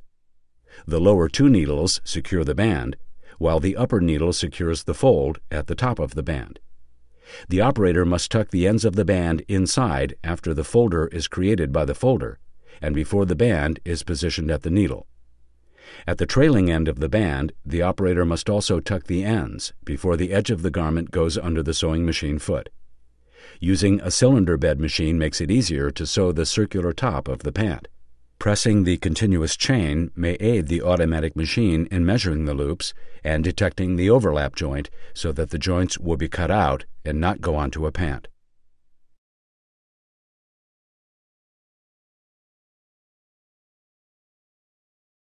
Setting belt loops is normally a difficult task because of folding the short ends and holding them in exact position during the sew. An automatic loop setter reduces the difficulty of that task to simply being able to position the garment band in the proper location for the loop. The machine will cut the loop to the proper length, fold the ends under, and then sew both ends of the loop. The machine may have a red dot light to aid in positioning. The position of the stitches on the loop must match the style feature. Once the waistband is complete, the buttonhole is sewn into the end of the band. This particular sewing machine is computer-controlled to set the length of the buttonhole and the number of stitches. These specifications will be determined by the size of the button to be used on the finished jean. The operator simply positions the pant into a guide on the machine bed and activates the machine to complete the sew, thus reducing the skill required. The sew time is long enough to allow the operator to grasp the next garment. Reinforcement of the front pockets has developed into a marketing tool. Many of the rivets are custom produced for a jeans manufacturer. Even when more commonly available rivets are used, the placement is dictated by the spec sheet and may be used as a style feature. The pocket rivet can be set with a motor-driven machine where the rivets are fed from a hopper and the operator simply activates the machine. The placement of the rivets may be guided with the use of a red dot pointer. The other extreme of this operation is when the operator loads the rivets into the magnetic holding die and then forces the rivet pieces together using a leg pressing motion. Set metal cap button is very similar to the rivet operation. Jeans typically do not have a sewn-on button, but have a pointed metal stud that is forced through the fabric, and then a cap with a shank is forced down over the stud. In most cases, the operator will use an edge guide to position the garment. Some manufacturing plants will mark the placement of the button through the buttonhole and then use a red dot light to accurately position the pant. Any quality problem at this operation will require replacement of the waistband and all subsequent attachments such as loops and labels. The metal caps are decorative and are frequently part of the trademark of the manufacturer. The press machine normally has both the studs and the caps fed automatically to the work position through a track. In some cases, the size or design of the cap or mechanical failure does not facilitate automatic feeding of the parts, and the operator must position one or more parts by hand. This significantly increases the time required for the job, but not necessarily the skill required. Trim and inspect pants is performed to detect any defects in the fabric or the sewing of the garment. When garments are to be washed, the function is typically performed before going to the laundry, because any open seams will ravel during the wash process and render the garment unusable. There will typically be an after-wash inspection as well, to prevent defective garments from going to the customer. The inspector will trim any excessive threads left by the sewing machines, as well as determine the department or person that should make the necessary repairs. The button jeans operation is a fairly arduous task because of the thickness of the 4-ply of fabric in the waistband and the inflexibility of the metal button shank. This stiffness is more contentious if the pants are buttoned before wash. A wire loop pulling device is a major improvement to the process. Special effects are a major style feature of denim wear. This broad shot shows that considerable space and personnel are required to create the final look. The design personnel of the garment are trying to create a very specific look of the finished jean. There are numerous methods of physically distressing the jeans in order to achieve different looks after the laundry process is completed. The laundry process includes not only washing the garment, but also applying chemicals and enzymes that change the characteristics of the fabric. To achieve consistency in the garments delivered to retail, some of the specific features are marked on the jeans to guide the operator. In addition to the change of the feel of the fabric, there is a major focus upon making jeans look as if they are well worn when they're on display at the retail establishment. The two types of wear tend to be shown as specific lines or broad expanses through physical abrasion. The specific lines represent creases or wear points. Creating a wear line may be synthesized by using a rotary grinder or a sharp-edged abrasive stone or block to abrade the fabric. Broader areas of wear can be replicated by sanding with sheets of sandpaper or sandblasting the garment while it is supported on a form. Either of these steps is performed before the laundry process, which will allow the chemical to more vigorously react with the base fabric than the untouched portions of the garment. The other major method of changing the visual appearance of the jean is to cause a chemical reaction with the fabric during the wet processing of the garment. One of the primary chemicals currently used is potassium permanganate, but others are used for different effects. The chemical may be brushed on or sprayed on, depending upon the desired effect and the consistency of the chemical itself. The combination of length of time the chemical is on the garment and the laundry process itself can create a multitude of results. The laundry process is a combination of washing and drying the garment with a variety of chemical treatments, detergent, and physical activation such as stonewash. The majority of machines are computer-controlled for duration, chemical inflow, and speed. Acceptable results can be achieved with manually controlled machines, but require strict monitoring to achieve consistent results. The desired effect is usually decided through trial and error sample wash processing in smaller machines, and then must be converted to the commercial equipment used in the factory. The press pants with buck press operation is similar whether the garment has been washed or not, but of course may require more steam, pressure, and time for the washed garment. The press used has separate controls for the steam, pressure, and vacuum. In this case, the operator presses the top of the garment by sliding the waist just slightly over the narrow end of the press and bringing the top of the press down in several locations as the garment is turned. Some locations will use a separate topper press for this step. The jean's legs are then positioned for the press defined in the specifications. This could be with a center crease or flat front, and then pressed with the full length of the press.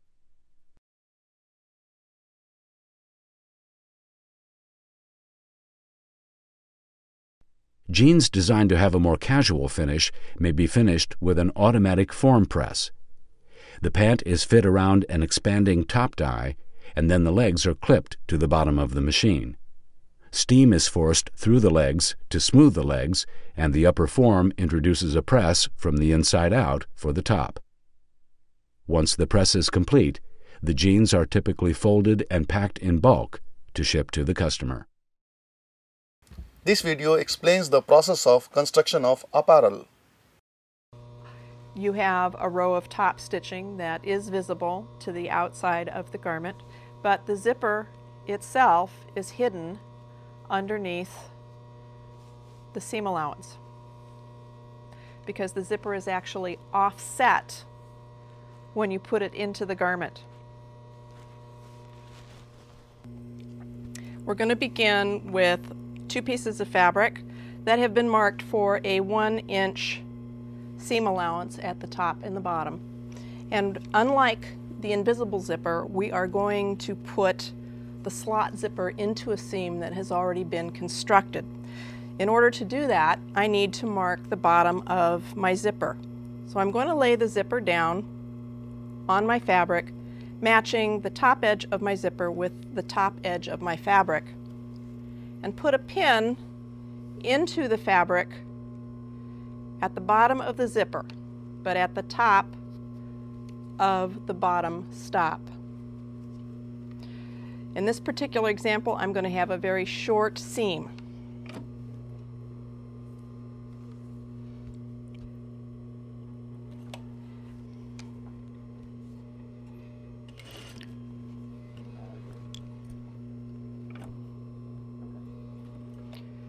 Begin the seam with a back tack.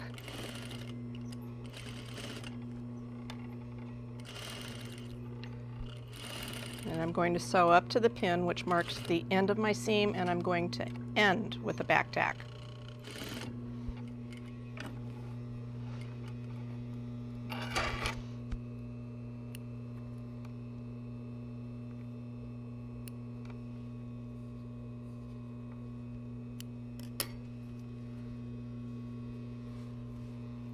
Seam allowance must be pressed open.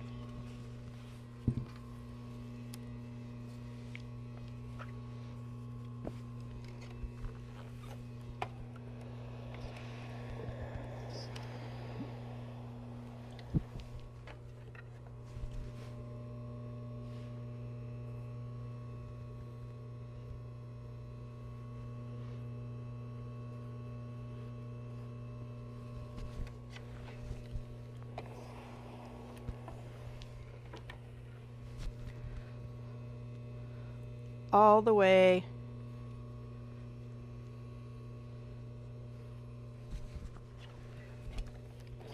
to the top.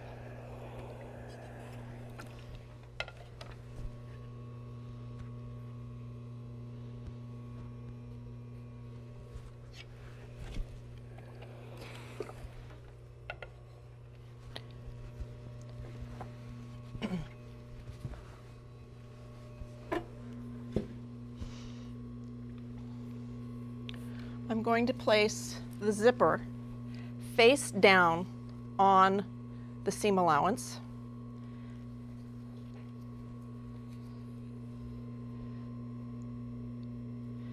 And I'm going to roll my seam allowance over 1/8 of an inch. And I'm going to pin baste it.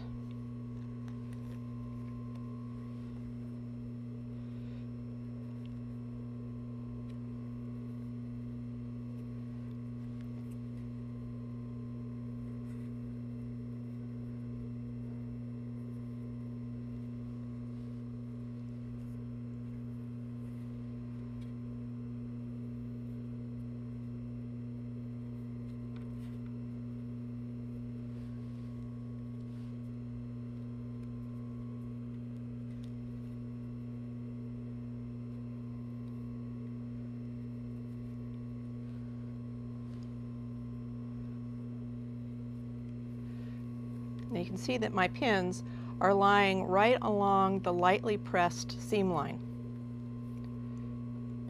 This is going to create the underlap for our lapped zipper. I need to change the zipper foot.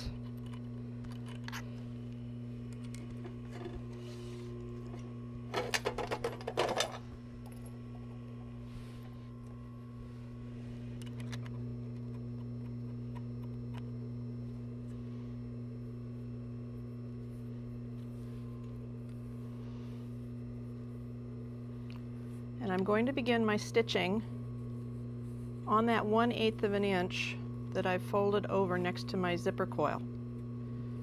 Beginning my stitching at the bottom of the zipper.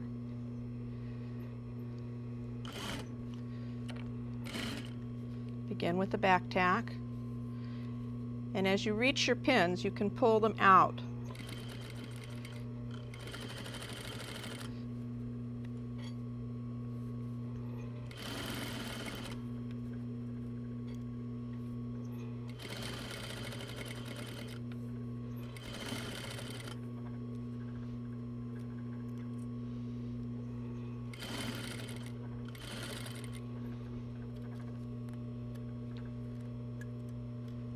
When the zipper pull gets in the way, stop with your needle in the fabric, open your zipper, and then proceed. And with a back tack.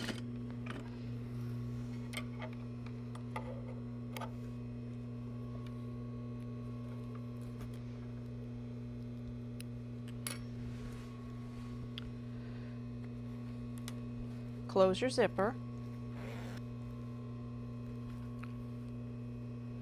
Fold your seam allowance open the way it was pressed, and then you want to match the notches at the top of your zipper, marking your 1-inch seam allowance. And you can pin it closed. Flatten your zipper out.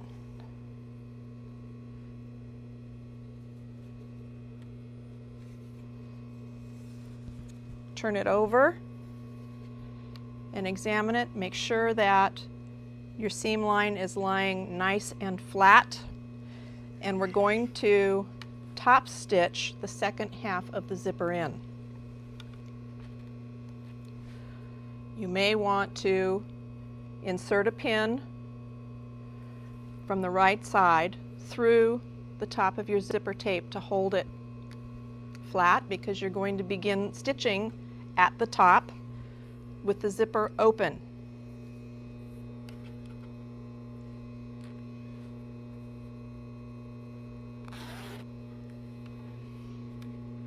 You want your top stitching line to be at approximately 1/2 inch.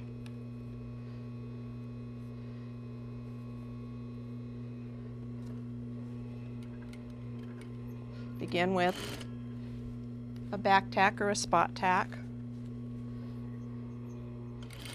and stitch down. The edge of the zipper foot here is sliding right along the edge of the zipper coil. And when you're down a couple of inches, you can stop with your needle in the fabric, raise your presser foot,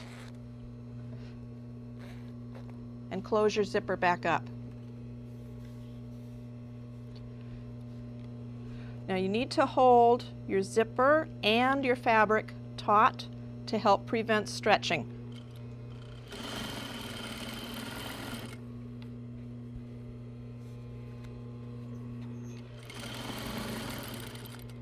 When you get to the bottom of your zipper placket,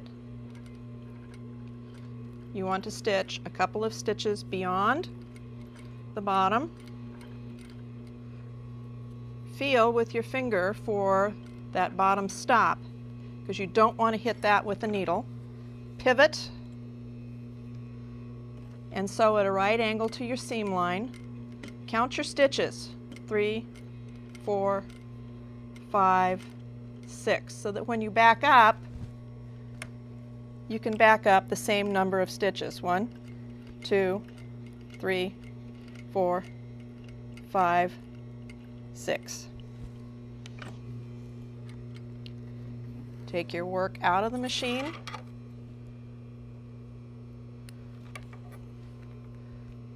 Pull your needle thread to the wrong side of the fabric, cut short. There you have a lapped zipper.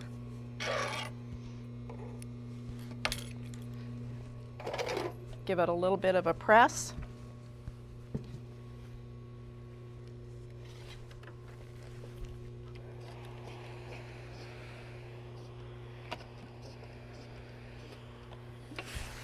And everything should lie nice and smooth.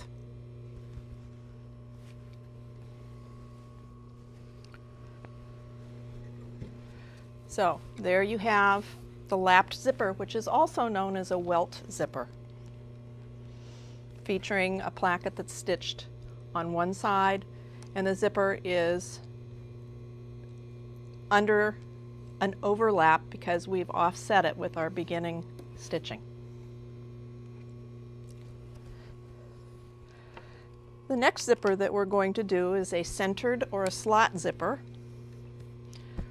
The zipper is centered in this placket so that each half of the zipper is totally covered with the seam allowance. It's a little bit trickier to put in, but it begins the same way. We have our fabric marked with 1 inch seam allowance top and bottom, because we're going to be sewing our seam first. Place the zipper face down on your fabric, matching the top edge of your zipper with the top edge of your fabric. And we're going to put a pin in the fabric at the top of the bottom stop. The length of our seam is from the bottom of the fabric to our zipper.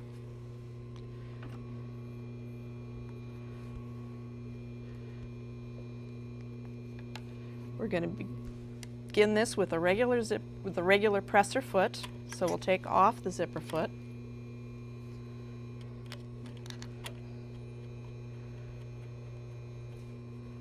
The regular presser foot supports the fabric against the feed dogs on both sides of the needle.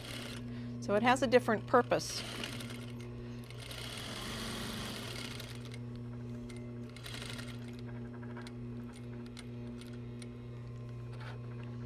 And our seam with the back tack.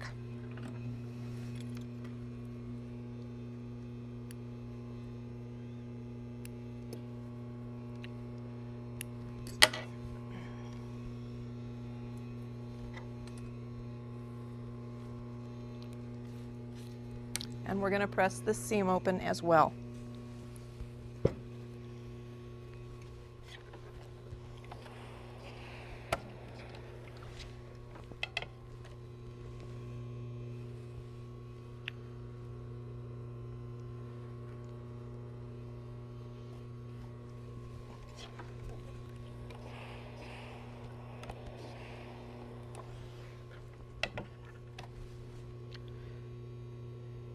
You want to make sure that you press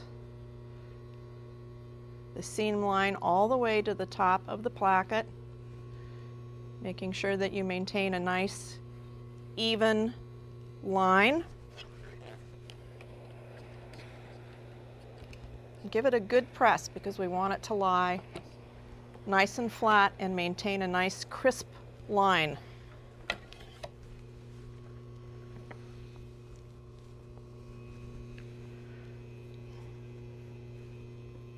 So we've got a nice sharp crease there on our seam line.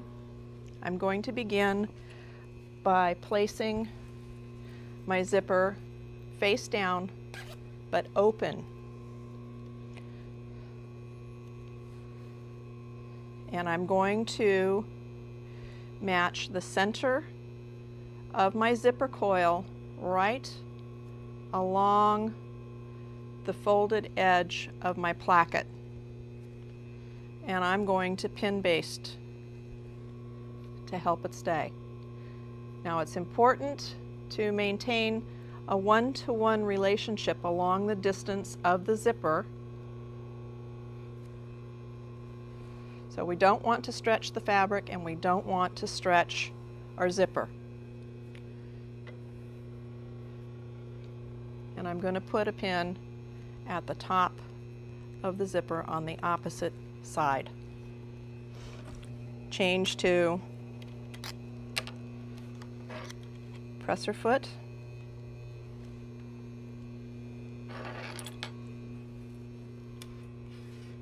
And I'm going to sew down one side of the zipper, across the bottom of the zipper, and then back up the other side. I'm going to want to count stitches when I make my pivot down here at the bottom so that I can have the same number of stitches on the other side of the seam allowance so that I maintain 2 parallel rows of top stitching to hold this.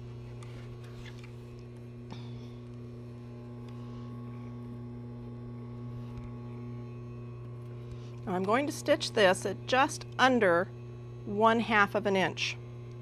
If I stitch it as tight as 1/4 of an inch, I'm going to get a hump in the seam allowance over the coil, but I want it to lie nice and flat. By the same token, if I stitch it at 1/2 inch wide, my slot is going to look too wide. So I'm going to sew this at about 3/8 of an inch. And I'm going to begin with the back tack. And I'm going to carefully watch the folded edge of my fabric and keep it right in line with the zipper coil because I want the 2 sides of the zipper to meet and I want the 2 edges of fabric to meet but not overlap. And once I get a bit of distance on this, I'm going to reach behind so that I can support both the zipper and the fabric together to help maintain that one-to-one relationship. It may be necessary for you to remove your pin. As long as you've got something to hang on to, that's fine. As I near the bottom of the zipper, I'm going to stop with my needle in the fabric, raise the presser foot and close my zipper so I don't have to stitch around that zipper pull. When I get to the bottom of the placket, I'm going to pivot the fabric, and I'm going to count the number of stitches to center. 1, 2, 3, 4. Then I need to come 4 stitches across the seam allowance. 1, 2, 3, 4. And then I'm going to pivot and come up the opposite side.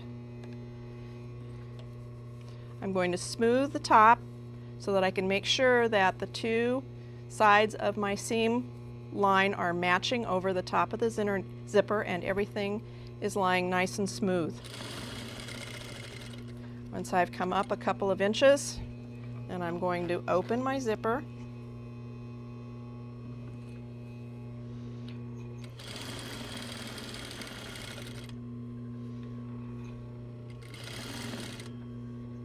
And when I get to the top, I'm going to end with a back tack.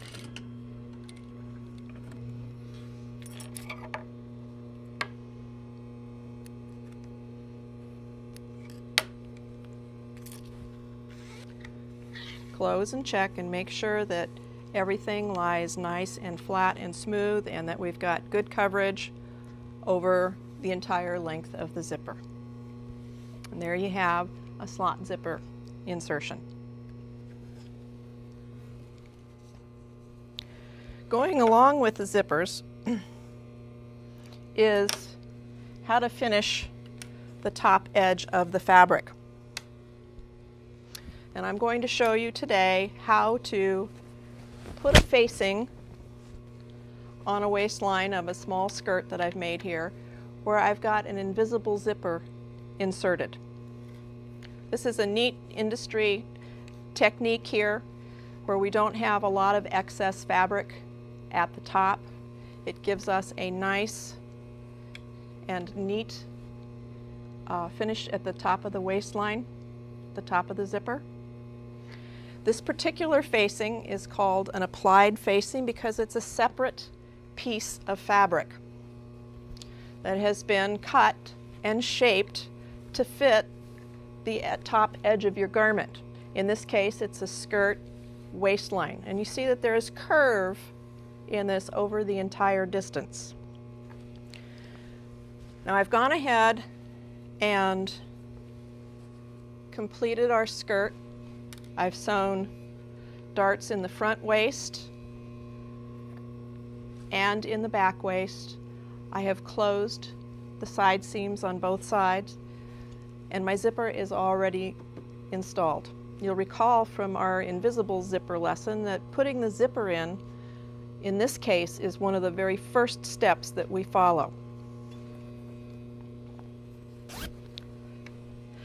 At this point, my facing is exactly the same length around the waistline that my skirt is. So I'm going to begin by matching my side seams on my skirt and the side seams on my facing. And I'm going to pin.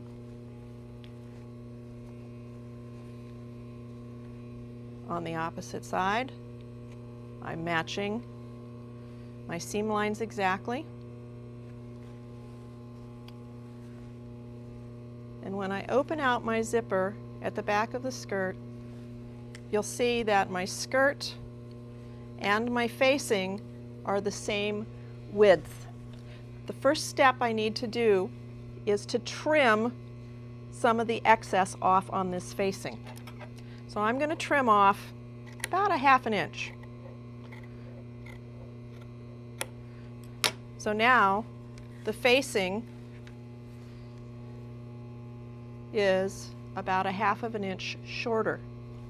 And I'm going to do that on the other side as well.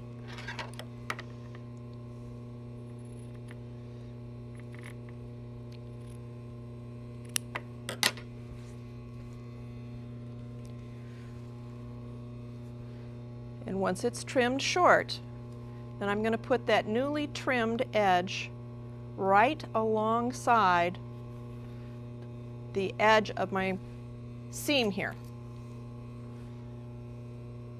And I'm going to pin it. And you'll see that all of a sudden my skirt has gotten longer than my facing. I'm going to pin the other side as well.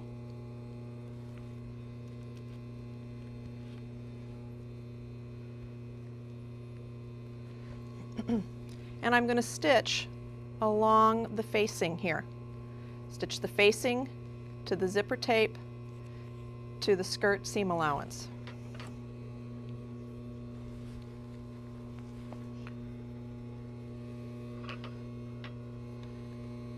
You want to do this about 1/8 to 1/4 of an inch away from the edge of the zipper tape. And you're going to begin with a back tack, of course.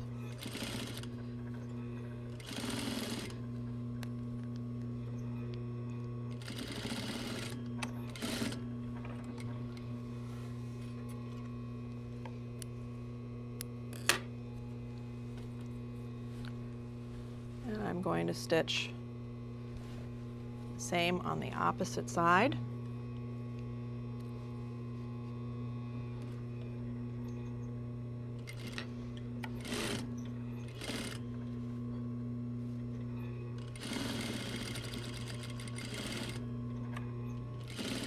End it with a back tack.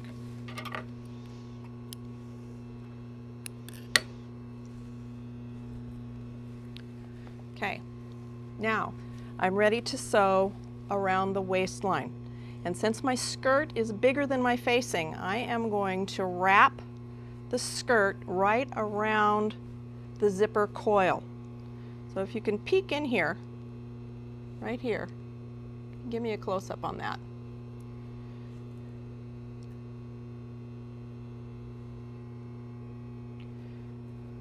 I have flattened out the facing, and the skirt is actually wrapping around the coil of the zipper. Now I can pin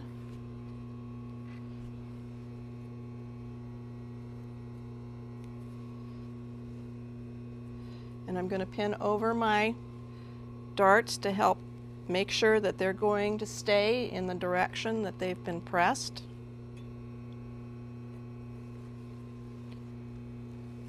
I will pin across the darts on the front.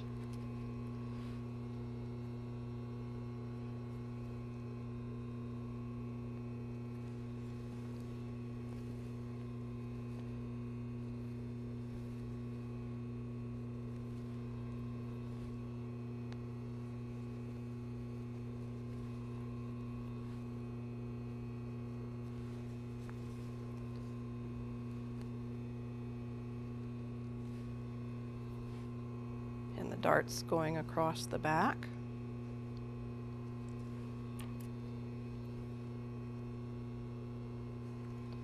And then on this side, I'm going to wrap the skirt around the coil of the zipper again.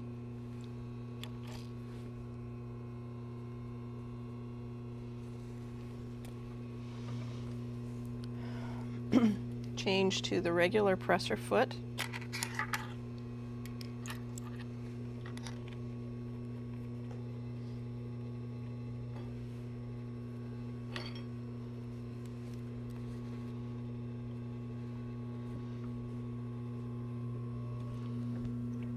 And I'm going to begin sewing around the waistline seam with a back tack at the beginning.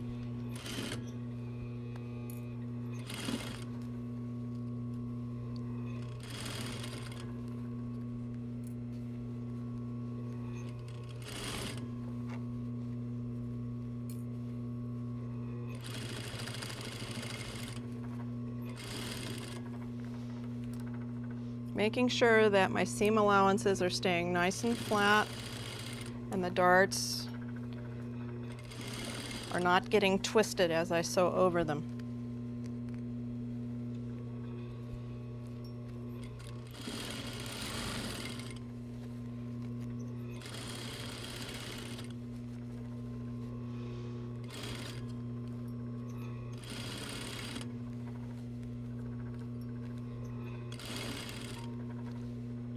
Raise your work and check. Make sure that everything's lying nice and flat under there. I'm coming around the back.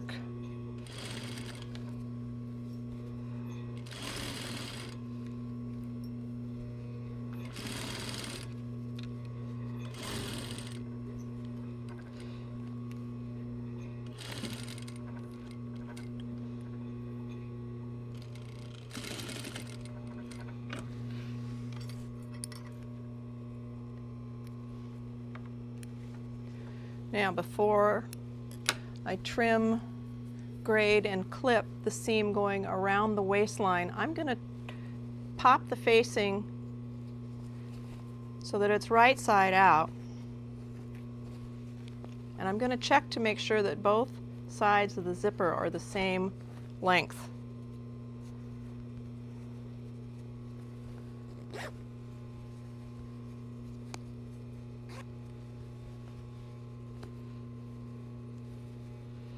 And they are. So I'm good to go on the remainder of the installation.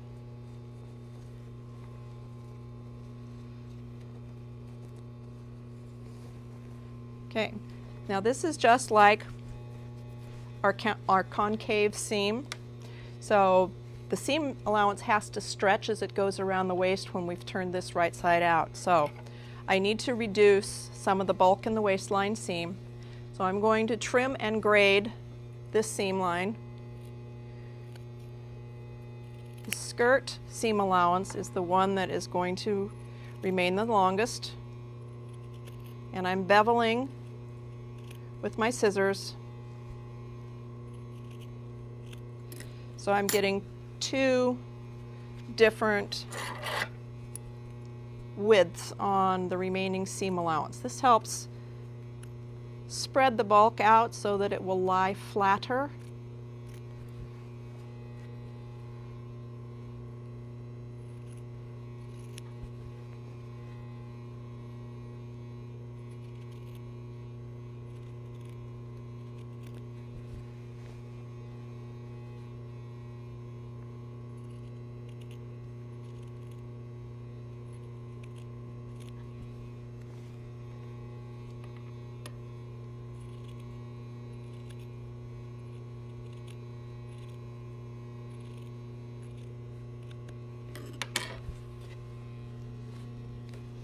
Well, you can see I've got two different widths on my seam allowance here.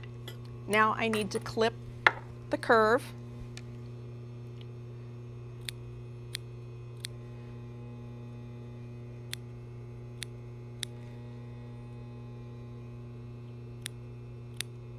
And as I come to bulk at the seam allowances, I'm going to trim that out just by clipping on the diagonal.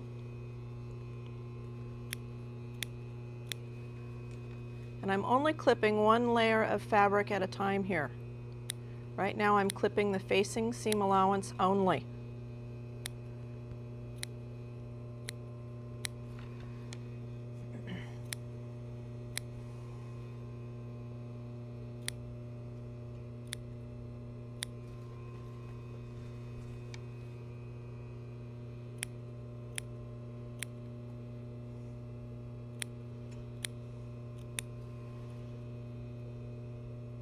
And as I get to the seam allowance at the side seam, I'm going to clip that on the diagonal to reduce the bulk with that fabric.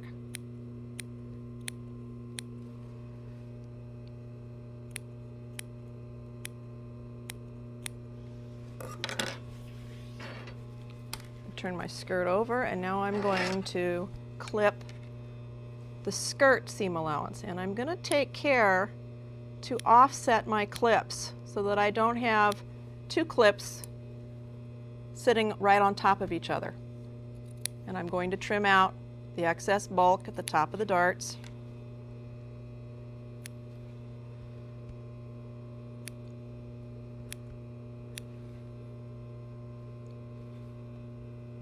And when I get to the side seams, I'm going to trim the bulk away from the seam allowances.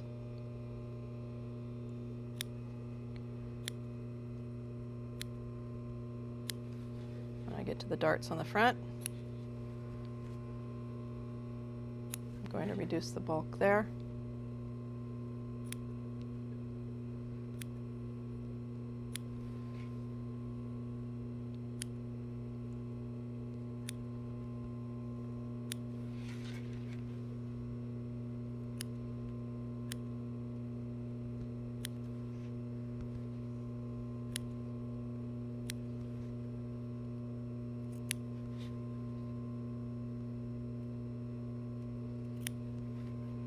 You want to be careful not to clip your waistline seam line, however.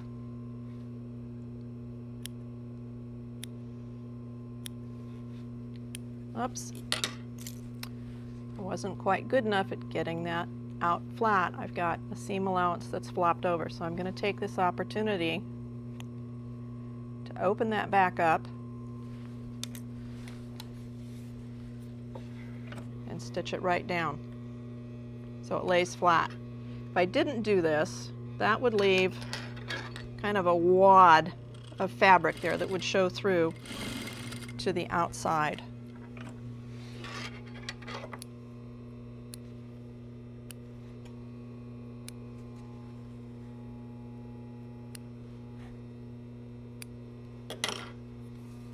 Now there's no need to back tack on that little area there because I have overlapped a couple of stitches when I started and when I ended, so that overlapping is going to hold it.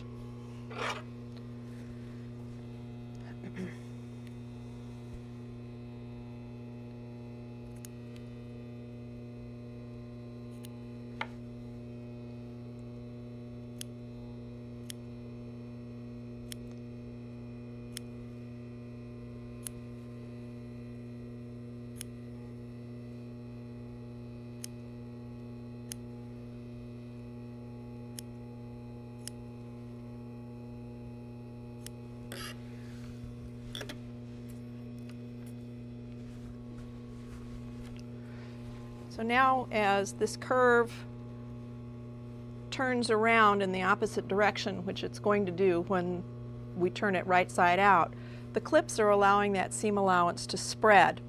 But if you look carefully, you can see that each one of these clips has another piece of fabric underneath it, so that we're not going to get any large divots on the outside of the garment when we press it when we're finally finished. You may also want to trim down some of the bulk over the top of the zipper.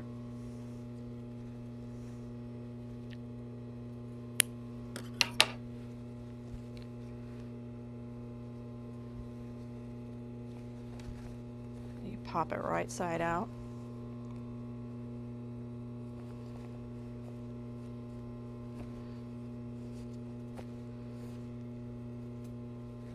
Now we're ready to understitch the seam. So I want to make sure that my seam allowances are going to all fall to the right, and I'm going to pull the facing of the skirt over the top of them, and I'm going to stitch on the facing through 2 layers of seam allowance.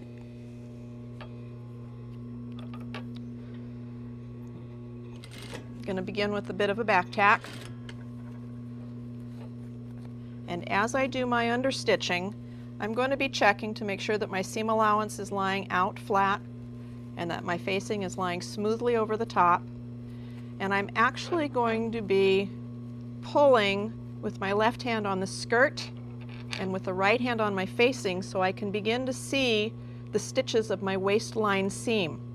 And I'm going to line the waistline seam line up with the inside edge of the left toe of my presser foot. That's going to put my needle down about 1/16 of an inch away from the seam line.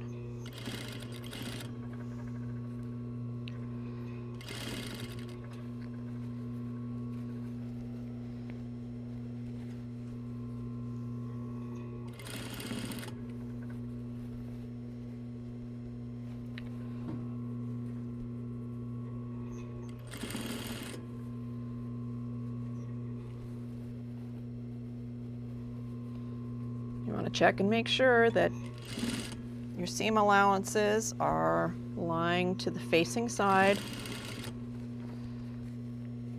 and nothing's getting flipped around in the opposite direction under there.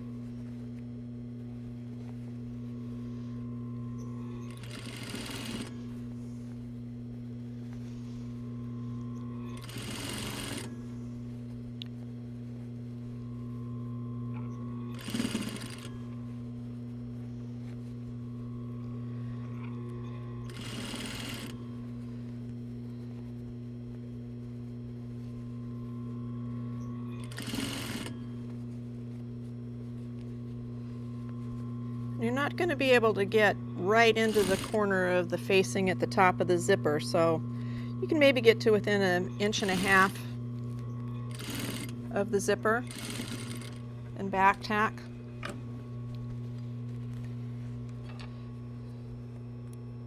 Clip your needle thread close. Use your bobbin thread to pull the needle thread to the inside. Pop that facing back out.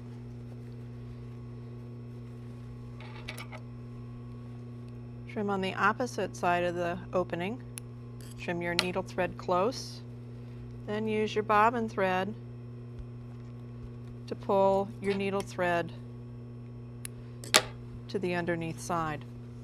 Now, if I did a good job, you can see I don't have any of the little clips along my seam line flipping down into my skirt. Everything has been stitched up to the facing, which is as it should be.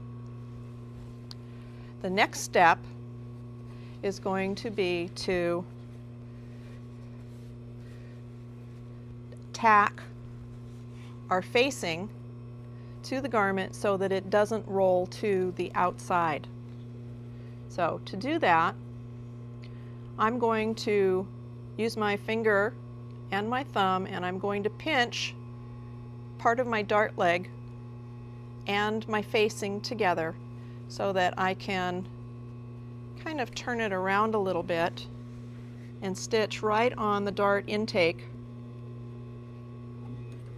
to my facing. Take 3 or 4 stitches.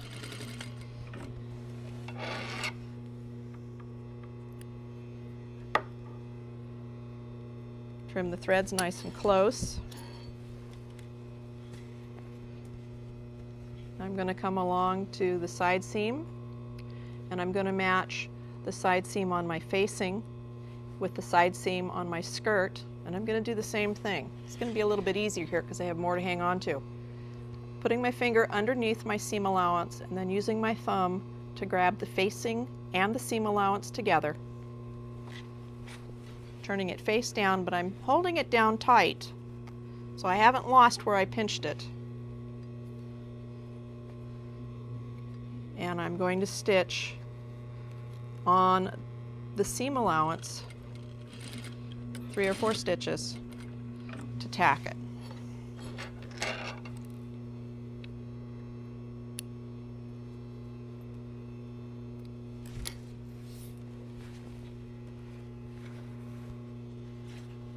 Going to smooth around, and I'm going to do the same thing at the darts toward the front.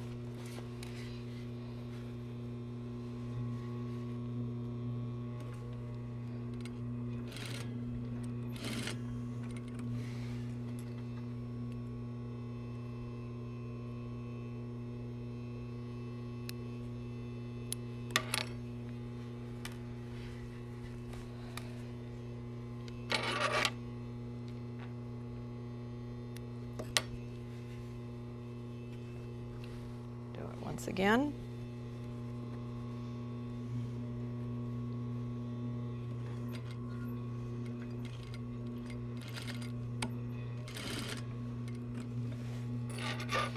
And when you're doing this, you want to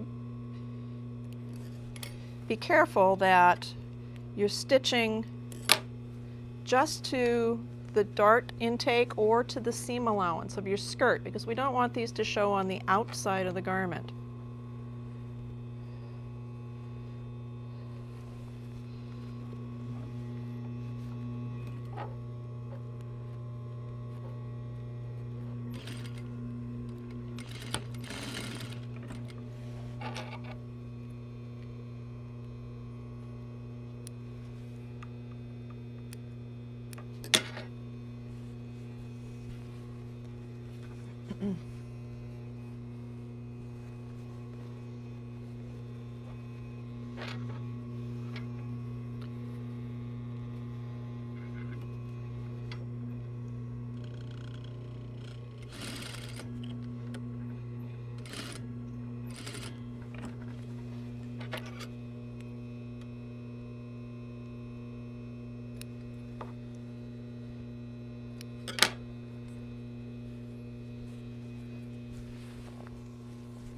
So the facing has been tacked to the garment so that it won't roll to the outside, and yet you don't see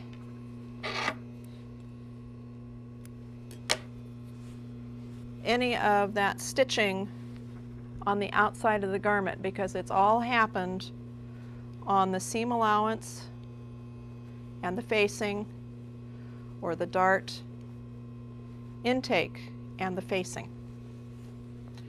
All we need to do now is just to give a press around the waistline of our skirt, and our waistline is done.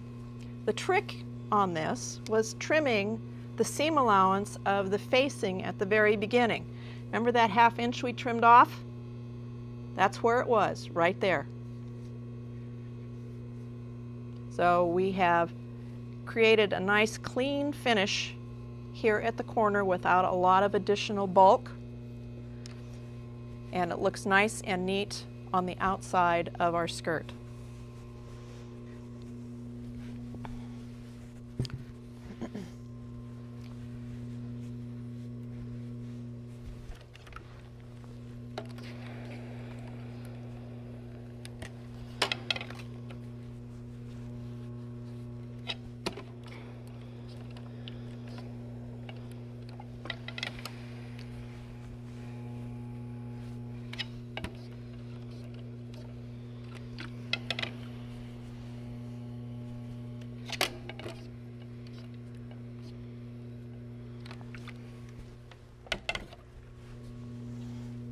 If you look very carefully here, you can see the waistline seam line, and it's actually occurring on the inside of the skirt. Here's our understitching, and that's what's holding that seam line to the inside. So on the outside of our garment,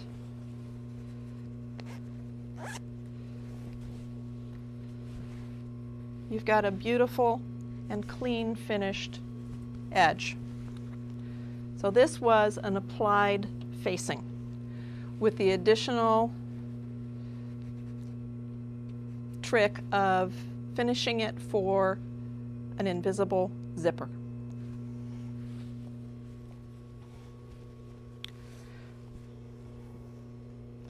Our next facing is going to be what we call an extended facing. This is a shirt front, if you will, that's meant to button closed and have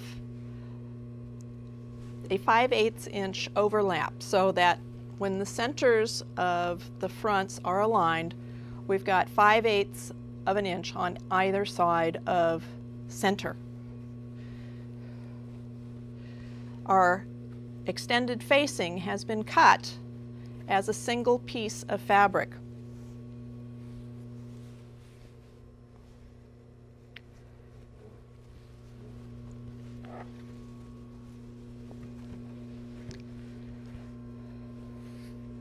So here we have the facing portion of the garment, and I have already fused interfacing to it. We have both halves of the front, and the front is marked with a notch at the fold line and a notch on either side of the fold, which is at 5/8 of an inch, which shows our center line. And then we have a notch at the mid neckline and a notch for our shoulder seam on our facing, and we have the same notches occurring on our shirt front. Center front, mid neck, and shoulder seam.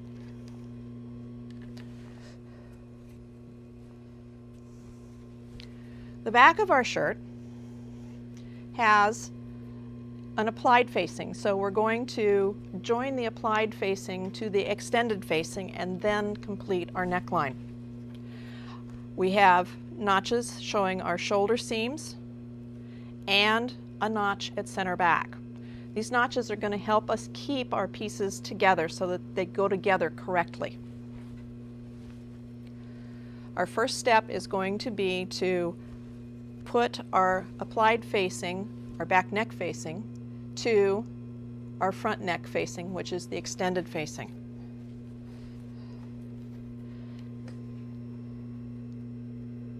So we're going to join it at the seam, at the shoulder seam, matching our notches. And we're going to begin and end with a good back tack.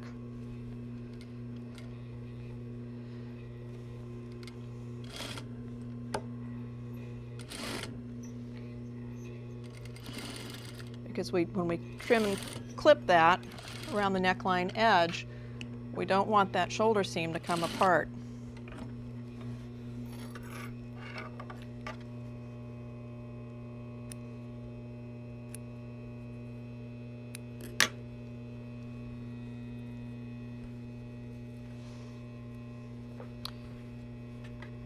So we're joining the right sides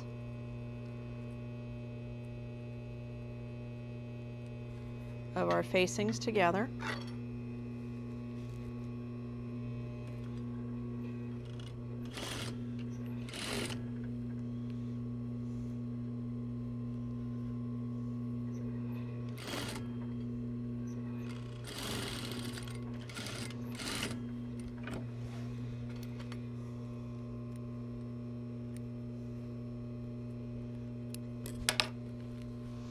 And now we want to join our fronts to our back at the shoulder.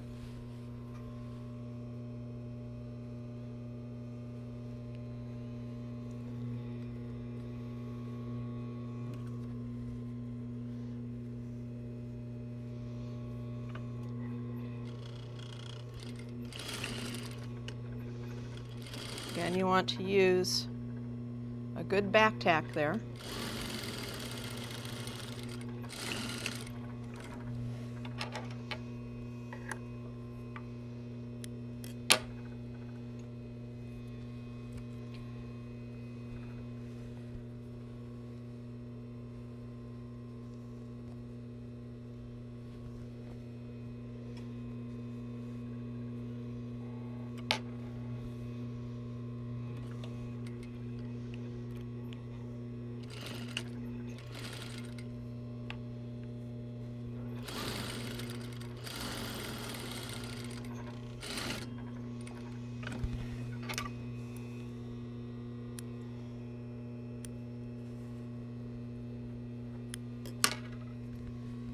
Okay, so we've got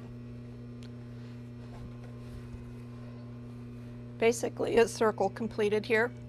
I need to press all 4 shoulder seams open.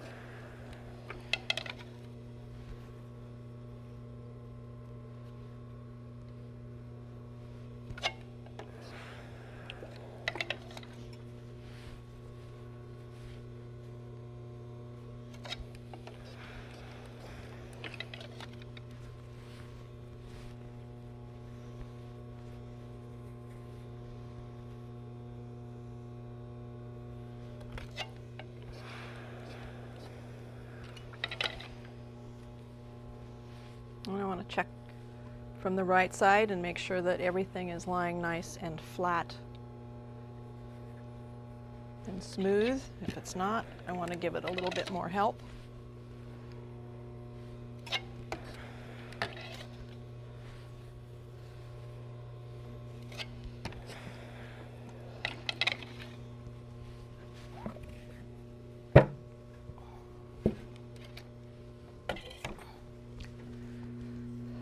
Okay. Now to complete this, I'm going to want to match my notches at the center back neck. I find it easiest to start at center and move to one side. And that way, if I've made a mistake, I have only got to go half of the distance to correct it. Then I'm going to match my shoulder seams.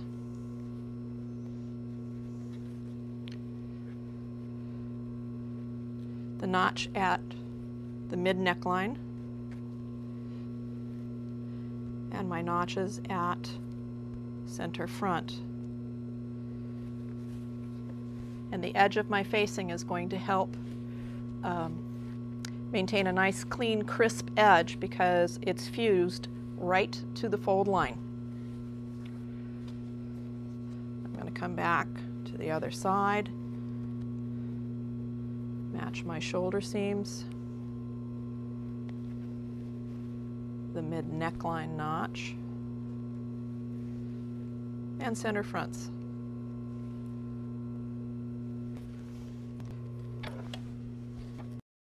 Going in with the so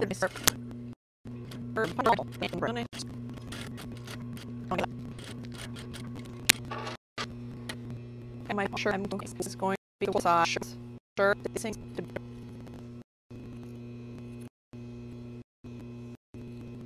to out.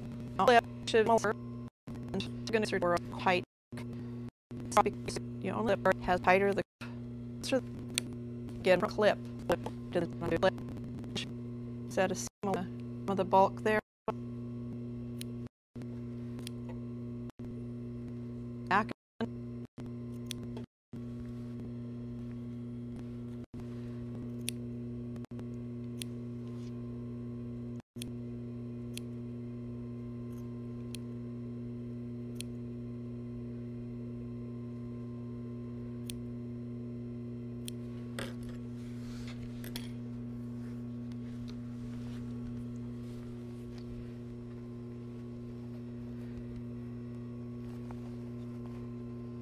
Turn your garment right side out because we want to check and make sure that your neckline edges are going to match.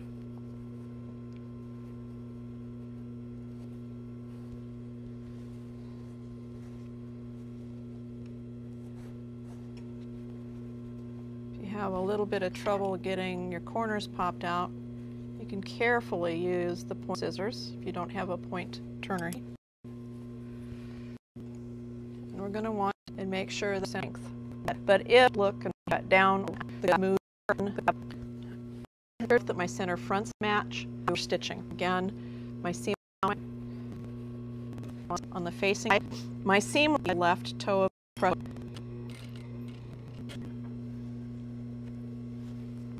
None of those little clipped pieces are flopping back to the wrong side. My seam line, so I can sort this neckline, seam line. That's what really helps the understitching to roll the seam line to the inside of the garment where it doesn't show.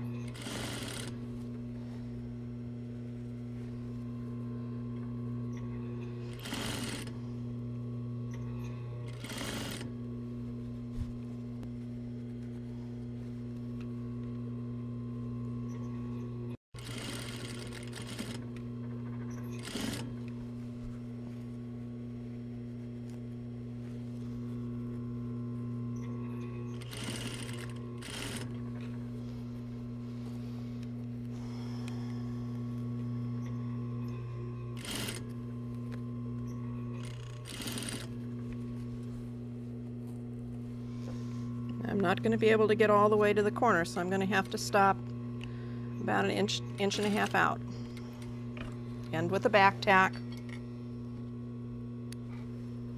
Clip your needle thread, then pull your bobbin thread to get your needle thread to come back to the underneath side so you don't have any little tails winging around outside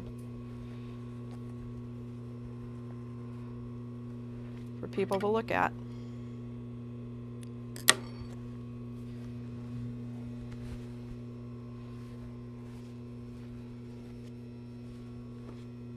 Okay. You want to check and make sure that everything is going to lie nice and flat.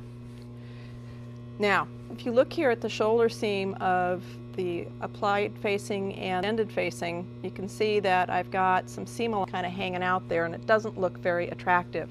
When I tack my facing, I am going to fold that back in and under, and I'm going to hold it the inside of the garment like that. I'm going to neaten up.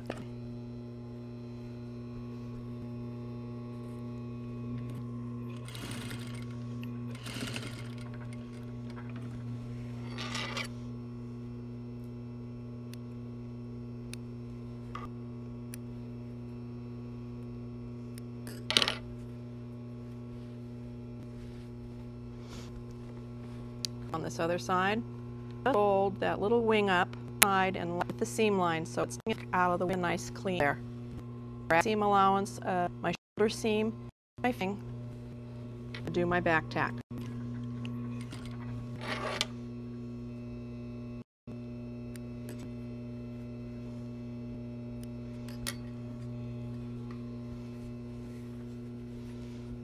My tacks don't show on the outside of, and my garment is lying very nicely the way that it should be. The face size and the same as the neckline. If don't make no funny thing on it, you're not going to lie line. Finish this up. Use the cut of the interesting fold line to help me in that nice down the front of the shirt.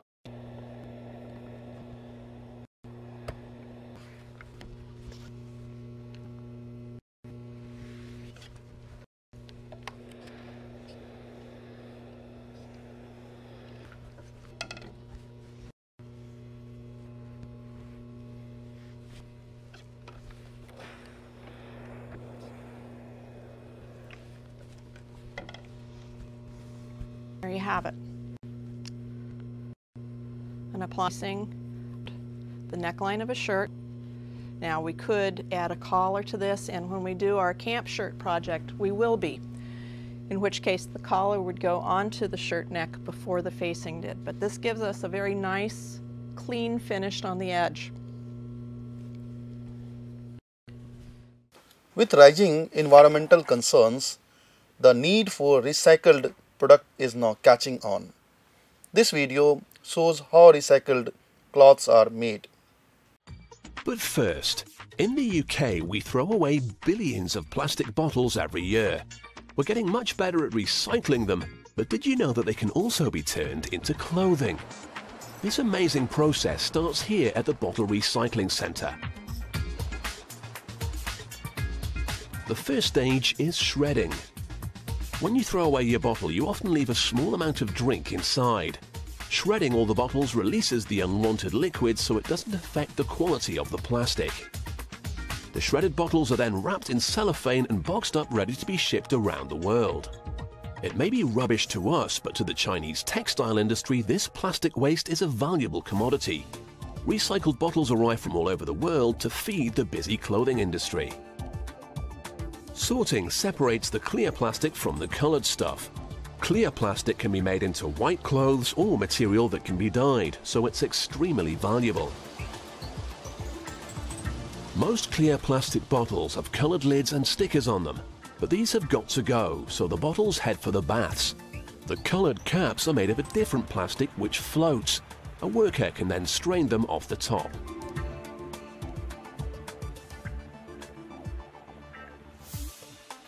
Then there's a separate bath for the stickers, but the workers have to be careful around this one.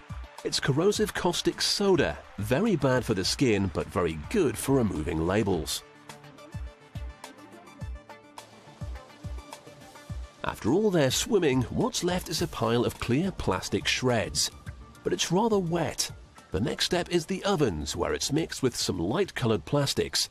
To produce white cloth, you need some light-shaded material in the mix. The plastic will spend about 10 hours here in these rotating drums, slowly drying out.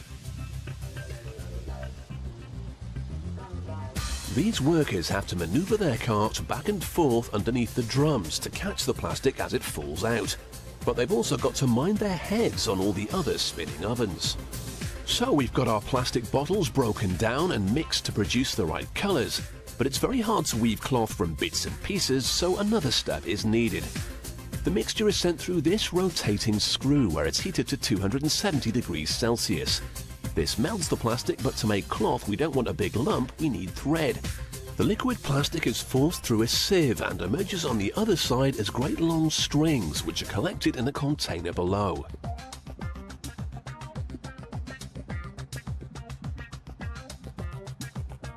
We've now got thread, but it isn't strong enough to make cloth yet. First it must be combined and stretched several times while being heated. This will bond the fibres together. Now, it's taken ages to produce this material, but the next part of the process is to tear it apart again. The fluff that emerges is the raw substance you need to make polyester. However, that takes place in another factory altogether, so the workers here bale it up and send it on. It looks like cotton wool, but it's an entirely man-made substance created from your old bottles. This machine scrapes it all onto a very rough cloth which is loaded here, ready to be carded. Carding is where the bonded fibres are brushed together so they all lie in a similar direction, which strengthens the material.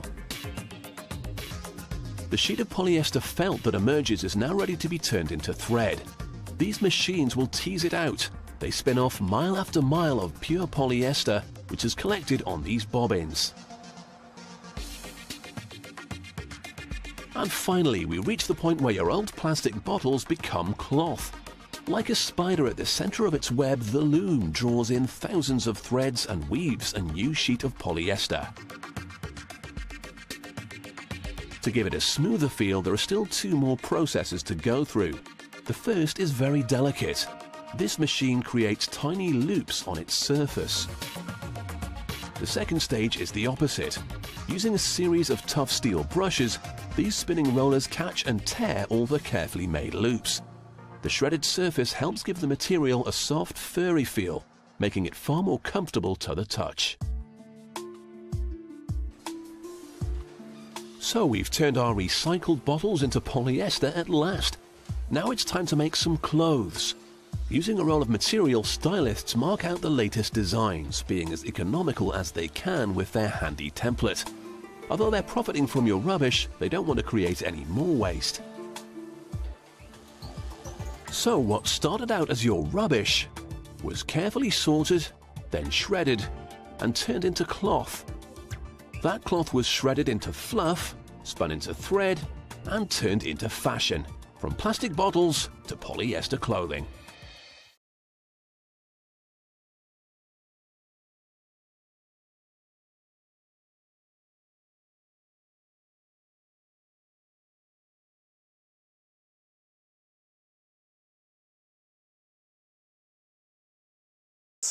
The United States of America, the European Union, China, Japan, India are the biggest markets for apparel. This is also the major hub for apparel consumption. On the other hand, apparel production is primarily concentrated in China, India, Bangladesh, Vietnam and Turkey. Demand for MMF yarns will grow faster than demand for natural fiber yarns. Knit fabric and apparel are performing better than their woven counterparts in global trade. Asian countries like China, India, Pakistan, Bangladesh, Thailand and Indonesia are among the leading countries in terms of installed machinery capacity. China alone has a share of around half of the world's total installed capacity for spinning and weaving machinery. Apparel production facilities are now located around the globe. Watch this video to learn how to find the perfect garment factory. Nice. I think you can never know enough about manufacturing. It's one of those things that you, unfortunately, if you haven't experienced it in industry for a long time, you learn new things every season, and there are different pitfalls that come up all the way along. So making your businesses as good as they can possibly be. I'm just going to show you a little stat, and I think it's just important to share this. According to Business of Fashion, 95% of fashion startups fail in the first 5 years, and that's really crazy. And I love the next quote that I'm going to tell you, and I think it sums up exactly what can happen. More than 95% of startup fashion businesses fail, and it's not because the designer didn't hit the right creative notes. More often than not, it's the lack of proper planning and funding and infrastructure that lets even the most creatively gifted designers down. And that's really true. People don't fail necessarily because they don't have amazing ideas or because people don't want their products. It can just be something as simple as not having the right systems or the right knowledge in place to help you succeed. Luckily though, you guys obviously know that this stuff is important because you're on this call. You're probably leaps and bounds ahead of the rest of your peers. So what is the solution to this? As Tamelza said, you can never know enough about production. And the more that you do know about production, the better things are going to be for you. And I really wanted to share with you just a very quick story of a girl that I met last week. She's called Emma. She makes handbags. And until about 18 months ago, she couldn't even sew. And until 6 months ago, she made everything by hand. And here's what she told me. Sorting out my production has changed everything. We couldn't grow, we couldn't keep up with demand because I didn't have the headspace. I was just so tired and working so frantically. That was what she told me about her story before she found a factory, and now this is what she said to me afterwards, which is really exciting. Now I work with a factory that does all the sewing for me, and it has changed my life and my business. We can actually do all the fun stuff. We can make samples, we can design, and tell people what we're doing. That's pretty cool. So I would like to know, and if you could write this in the comments box as well, if you weren't spending all of your time hand making things or dealing with rubbish manufacturers or making things go wrong at factories, what would you actually spend your time doing instead? With PR, what else would you be doing? Okay, so I'm just going to read out some of the comments we've got. We've got Grace, who wants to be talking to journalists more, and Lily, who wants to spend more time designing. Okay, that's fair. I guess that's why a lot of you start up fashion businesses in the first place. I like this one. I've got Johnny, who would actually like to spend some time with his girlfriend for once.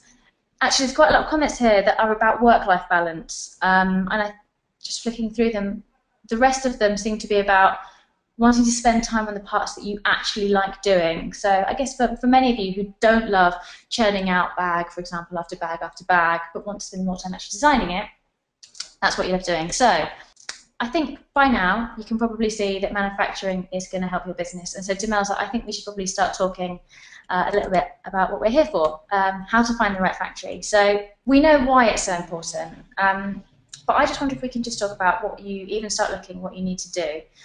So I guess the first thing is that you need to know about the different types of factory available. Now I've heard of CMT factories, and I wonder if you could tell me what that factory is and how that might differ to other types of factories out there.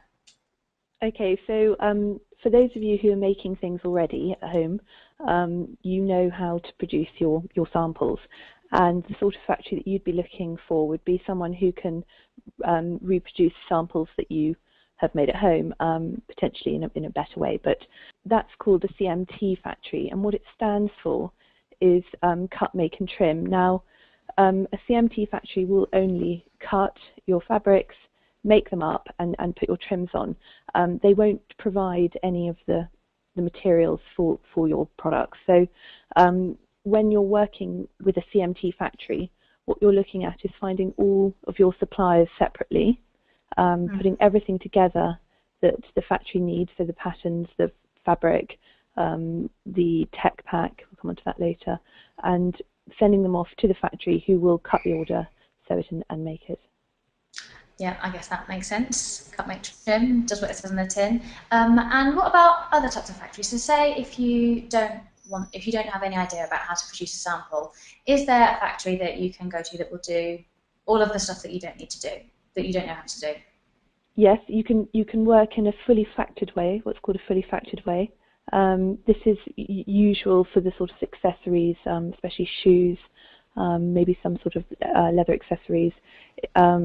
It's where the factory, you will provide a spec, and that might be a design spec, literally a drawing, and they will either interpret the pattern for you and then find all the materials and then make it, or you might provide them with a spec and a pattern, and then they'd find the materials and make it for you. So they're different levels of fully factored, but true fully factored is them making it from sketch. Okay, and so what kind of, I guess if thinking about the kind of designers we might have on this call, what kind of designer would a fully factored production factory, what kind of designers would go to that kind of factory? Would they be people who have got loads of experience in fashion, or might they be people who actually have, I guess not zero, but much less experience? You'd think that it was for people who had less experience, but in actual fact, fully factored is more usual with large volume production. So the companies that are producing the samples would also have to buy in the materials, and usually they'd have to buy in the minimum amount. So you'd find that if you were working fully factored, there would be minimums in order to get them to do it from start to finish. It's much more common for startups or emerging designers to be working in a CMT way. Yeah, I guess that makes a lot of sense.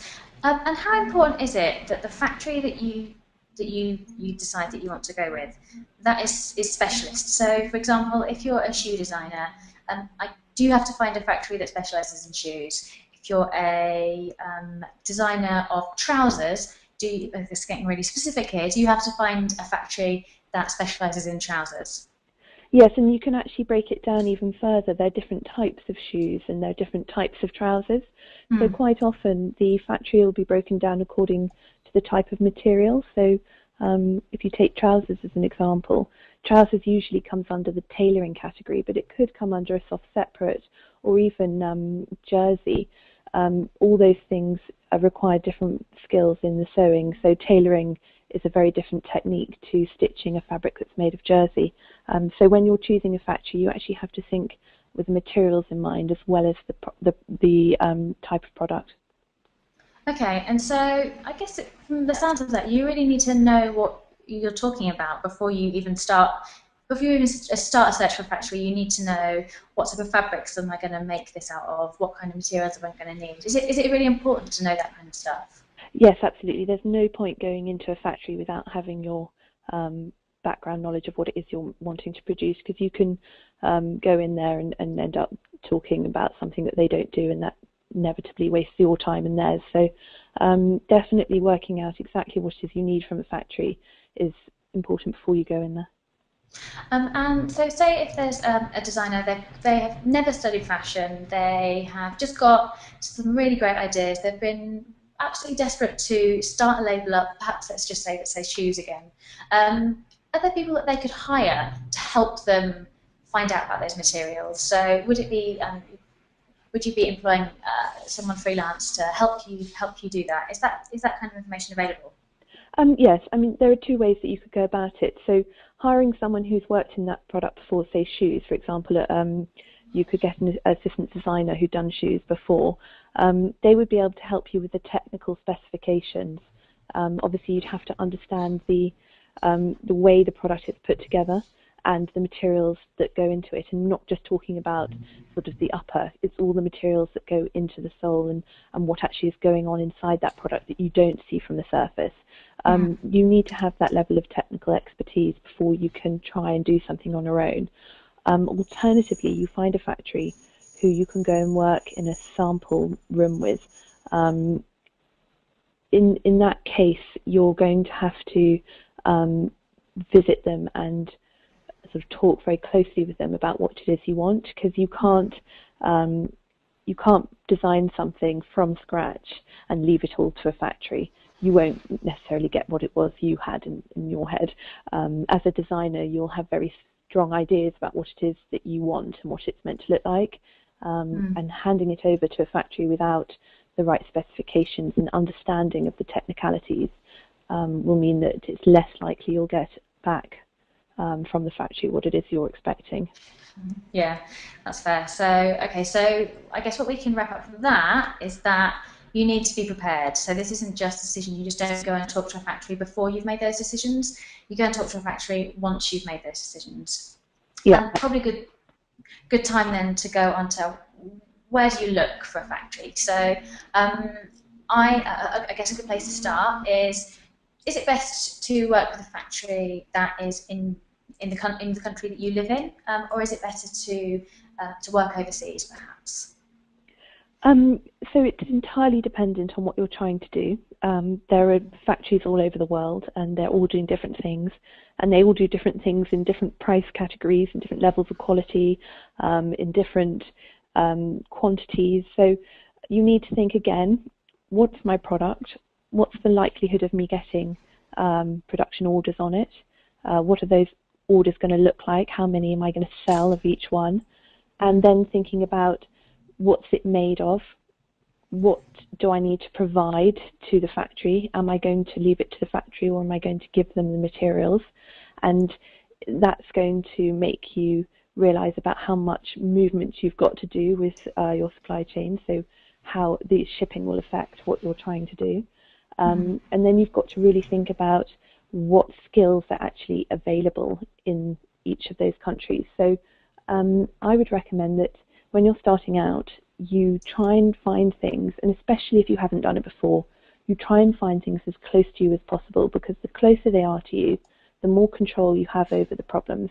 Now, you might think at this sort of stage, producing in wherever you are, and if it's, for example, where I'm London, it's going to be more expensive, say, than it is in other countries. However, if you're starting out and you're going to factories for the first time and working with factories, then having that sort of personal contact with them is going to actually save you lots of money in the long run. So when you're thinking of production, it's not just about the make price. It's not just about what they say it will cost for that one product. It's how much it's going to cost with all factors considered. And I would consider at your stage in the game, problems going wrong is going to be your biggest added cost. Yeah. And you need to be in a position where you can control them as much as possible. So I would advise going close to home. There are other reasons why you would. There are other reasons why you wouldn't, but at the earlier stage in the game, I think working with a factory that you can be accessible to is very important.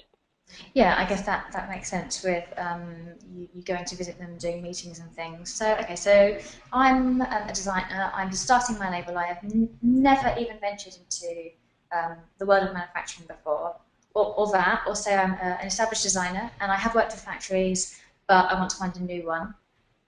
Where do you start with this? Is this just something that you just can Google, how do I find a factory? Or is it a little bit more complex than that? You can Google how do I find a factory, but I would say that if possible, the best factories are those that have come through recommendations. Okay.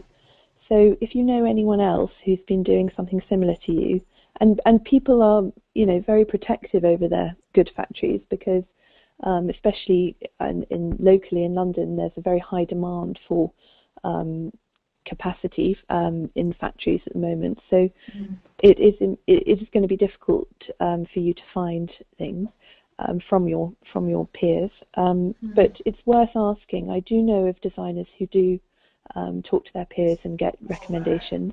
It's also worth asking your suppliers, because they will probably be supplying to factories or to other designers working with factories, and they often send things on. So they might have a better idea of the sort of landscape of what's going on around you. Moving on from that, there are support networks who provide databases, and there are some trade shows, local trade shows. So the one I can think of in particular is the one that we run at DISC. Twice a year we have a local manufacturing trade show. The next one's coming up in October. And then there's a database in the UK called the UKFT, UK Fashion and Textiles, which is a trade organisation for fashion and textiles in the UK, and they have a database called Let's Make It Here. You can go on there and you can type in what you need, and all the addresses will come up. But as you can see, as you move further away from the source, and obviously the furthest away being the internet, you're going to get less chance of finding one that is actually really good, because you won't have that sort of hands-on experience with them. So finding factories on the internet is definitely possible, and you might, hit one that's good, but you'd be better off trying to narrow it down a bit. Yeah, okay. And just a question about factories and being online. Does every factory have a website? I mean, are these the kind of people who are out there marketing themselves and being really easy to find? Or is it maybe more likely that then they don't have the best one?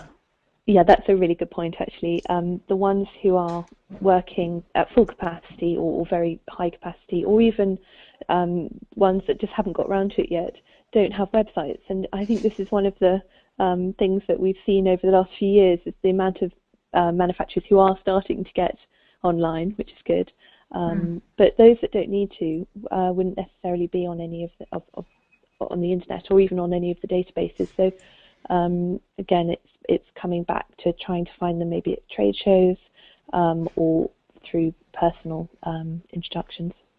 Yeah, and now if you were to meet a factory at a trade show, would you be expected to, I guess, sign a deal with them there and then? Or actually is it a slightly wider conversation that you meet someone and then you go, okay, we'll take this to email, we'll take this to a phone conversation, or perhaps I'll come and meet you? Well, I always say that it's much better from a point of view of getting your foot in the door, to actually try and get your foot in the door of the factory. So, sorry for the pun. No, it's good, I like it. If you meet someone at a trade show, or even if you phone up a factory and you tell them everything there and then that you want to do, it's much easier for them to say, actually, it's not right for us. If you actually go there, get your foot in the door and see what they're doing and explain things, explain what you want, and get down to the nitty-gritty of looking at the product, they are much more likely to take you on. So I would say, do go to trade shows.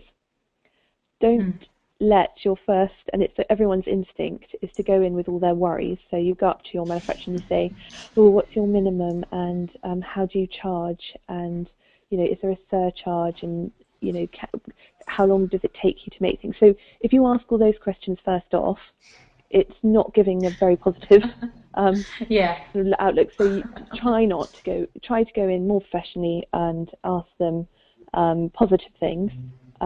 Look like you know what you're talking about, and arrange for a meeting at the factory as opposed to spilling all your woes on them in the first meeting. I think that would maybe put some of them off. Yeah, I guess that makes sense. If you were, say, making a short list of factories to go and meet, is it best to meet more than one, so to try and go to maybe a handful and see what they're like, rather than just, I guess, putting all your eggs in one basket and going to one and hoping that they're going to be the one? Yes, absolutely. I think if you're going to do your initial research, you want to be making a short list, and you'll make the short list based on what they've told you, either face-to-face or what you've seen on their website or what you've been told, and then you'll narrow it down to just a few, and you'll go and visit them. And there's nothing to stop you from trying a sample with each of them and comparing it, and then making your decision. When you go in and speak to a factory, obviously you're going to be suggesting that there'll be big orders coming, but remember that you are the boss, you're the one that's taking them on. They've got to impress you in the first instance. So there's nothing to stop you from asking each of them to make you a sample to a spec that you will have provided, and then to compare each one and decide from that. Of course, then you would get a price, which would also help you to decide which one you want to go for. But bear in mind that each one of these samples will be charged, and sometimes the factory will charge you 2 or 3 times for a first sample, and so it's to stop people from just getting one done in each place. It's not really worth their time. So you don't want to be sampling unnecessarily. So if you feel very confident that they can produce your sample, place a few. And when I say a few, I don't think it's it's not 20, it's sort of 2 or 3 to compare. That should be your very shortened list, and then compare them with quality, price, and generally how they've felt like to work with. And so if you've done some samples, I mean, obviously you have to pay for those samples. This isn't just something that people are going to do for free. Yeah. Would that be something that, so you've gone to a first meeting, would you place that order for that sample in that meeting, or is that something you might do afterwards? Do you have to commit there and then, basically? No, you don't have to commit, but you do have to look serious. So if you go into a factory and spend an hour speaking to the factory manager, and if it's a small sort of CMT unit, that might be the difference between an hour of somebody actually working on a sewing machine, because usually the factory manager is going to be making things as well. So you are taking time out of their day to meet with them. So it's best to establish that you are going to give them something when you get there. So talk to them before you get there and sort of work out what it is they can do, without being too negative, without asking them all those negative questions, and then get your foot in the door and take a tech pack with a sample, take something to show them. If necessary, take fabric. They could start there and then. They don't have to, but you want to leave that meeting feeling like you've found someone who you can start trialing with. If you get there and you think that they're terrible, you can always take it away again. But it's best to let them feel that they have engaged in business with you. Yeah, and now you just said about it's a good idea to bring along fabric with you. Is it a good idea to take anyone along with you? I guess, business partner, or perhaps even a pretend business partner? I assume you probably can't take your mum along with you. Well, no, mothers can be quite good in this. No, I think when you're going to a factory, it depends how you feel. Some people are confident enough to sit in a meeting on their own. It can be beneficial to take someone with you in an instance that you need to sort of have that second person to give you the support. So if it's a business partner, you'd say, come along because we might be talking finances and you deal with finances. It is quite good also the other way around to say, to go to a factory on your own and then say, I'm going to have to run this decision past my business partner who's back in the office, and that way, you've got a sort of get out clause of making any decisions there and then in the meeting. So it can work both ways, but generally you'd go there with the people that were needed for the meeting. And is it okay, so you've gone there, you've taken either someone with you or you haven't, and you've taken some fabric. Is it okay to, for example, ask for a tour of the factory, or to ask to see their equipment, or to ask to see samples that they might have produced for someone else? Yes, absolutely. So when you get to the factory, you arrive, obviously, you might be taken into a meeting room. In the meeting room, they might have a rail of samples that they can show you, but there's no point visiting a factory if you don't actually see what's going on behind the scenes. So once you've sat down and had the initial discussions about what it is you want and what they can do, and they've shown you some of their samples, then yes, a factory tour would be absolutely the next thing. They'd take you around the factory. You'd get to see the type of machinery that they're using. It's very important, another decision when deciding which factory to take on. Can they actually make what you want, and also do they have the right machines to finish it in the correct way, to do all the processes that you need? And then you'd meet potentially some of the people who'll be making the things, and you want to get a feel that the factory is working well. You want to see that the machines are busy. That will show that there's people working with them. They might tell you who they're working with. It depends on what agreements they've got in place with the designers they already are working with. Some might not be allowed to. Most of them will, but definitely getting a feel for what they're about is very important. Yeah, and because as an emerging designer, we talked a little bit about how you might have low minimums. It might be that you're not going to meet those minimums. Apart from being really professional, are there any other ways that you can, I guess, impress the manufacturer? I guess make yourself seem slightly bigger and more impressive than you actually are. Is there anything that they look out for in especially new designers? I think, I mean, it's just very important to speak in the correct terms. So to learn all the jargon, and I think that will be on the course that we've put together, to actually find out what those terms are, what people would refer to in the industry, and to be really confident with that, the way you talk about them. That's all part of building up your relationship and impressing your manufacturer. I do think that when you're working with manufacturers, actually, and a lot of people would maybe work in the other way, you should be quite earnest and you should be quite honest with them, because these are people at the end of the day who are going to try their best for you, and they don't respond well to sort of the empty threats route, or you know, I'm a designer and you owe me, you know, sort of this. You've got to really respect that these people are working long hours, hard, for you. They're producing the products to the best of their abilities with the resources that you've provided them. So, you know, they want it to work just as much as you do, because at the end of the day, a factory doesn't want a load of returns from you and a dispute and a non-payment for the next 2 months. They want to get it right first time. So being honest and working in a way that's professional is really important when working with a factory. And sometimes those relationships where you have been there, talked to them, have, you know, maybe compromised in certain areas, are the best ones for when they're trying to make those decisions on who to put first in the production queue. When I used to work in China, they always used to say to me, because I'd go out there 3 times a season, and they'd say, you know, we spend hours in meetings talking about Burberry and all these other big brands, but then we say, how are we going to get Demelza's to the front of the queue, because she comes out and gives us a box of chocolates and you know, talks to us and understands why things take as long as they do, or, you know, where problems occur. So, you know, building up relationships is really, really important. That seems totally understandable, and actually I guess it's the way that good business is done all over the world, whether it's fashion or manufacturing or whatever. Now, you said it a bit earlier when we was asking about when you go to trade shows, the first thing that you shouldn't ask is what are your minimums, what are your prices, and all the kind of problems that you really want to ask, but you maybe don't feel you can ask. In that first meeting, is that when you can bring those things up? And how would you recommend people do bring them up? Okay, so if you're taking on a factory for the first time, then you can definitely go in and say that you're placing part of your production with them.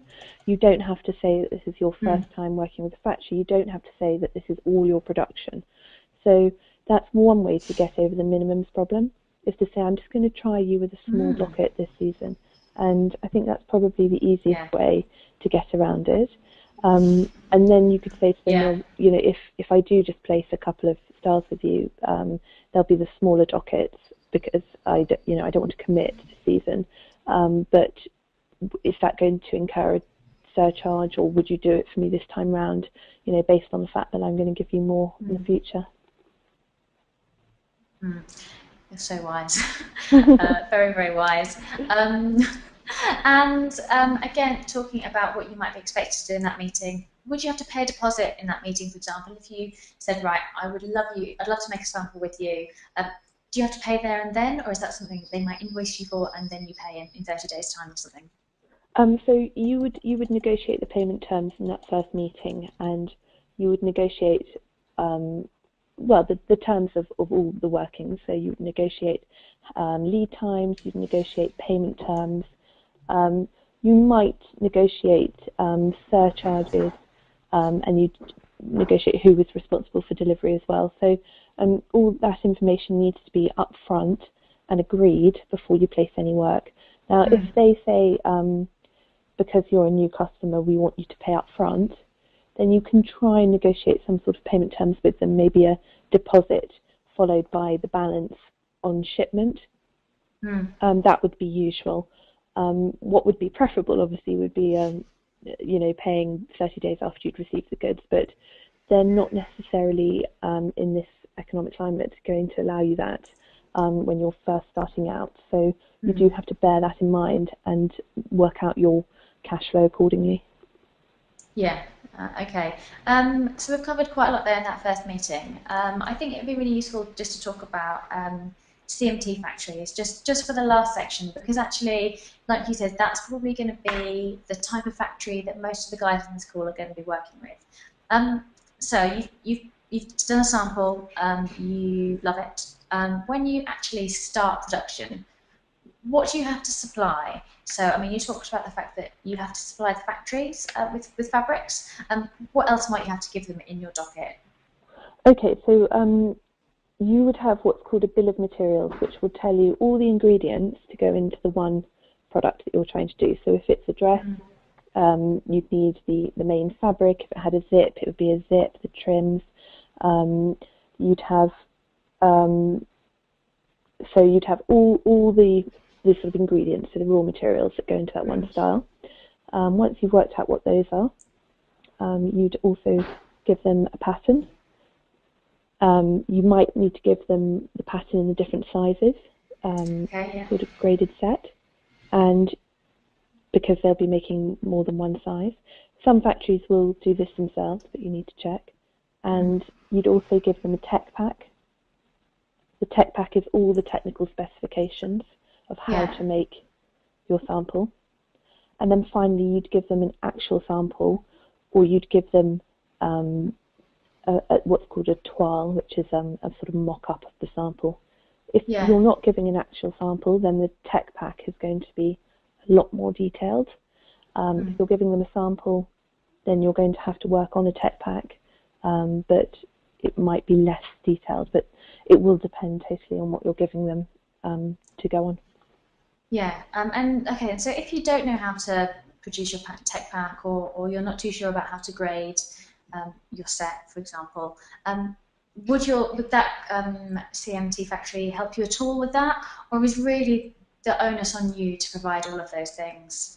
So a factory is going to make your product in the cheapest way possible for them. That's what they'll do, unless you specify how you want it made.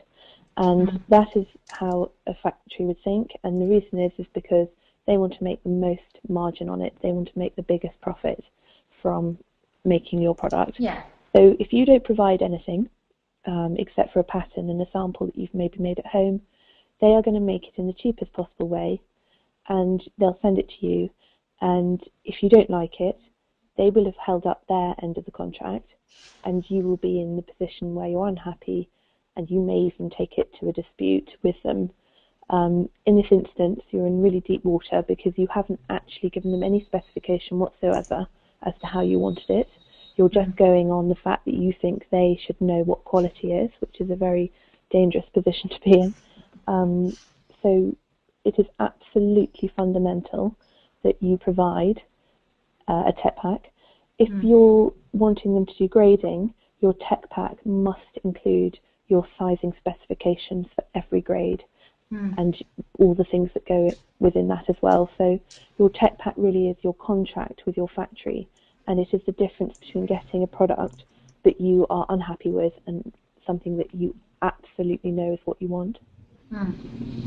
The textile and apparel industry continued to be the second largest employment generating sector in India.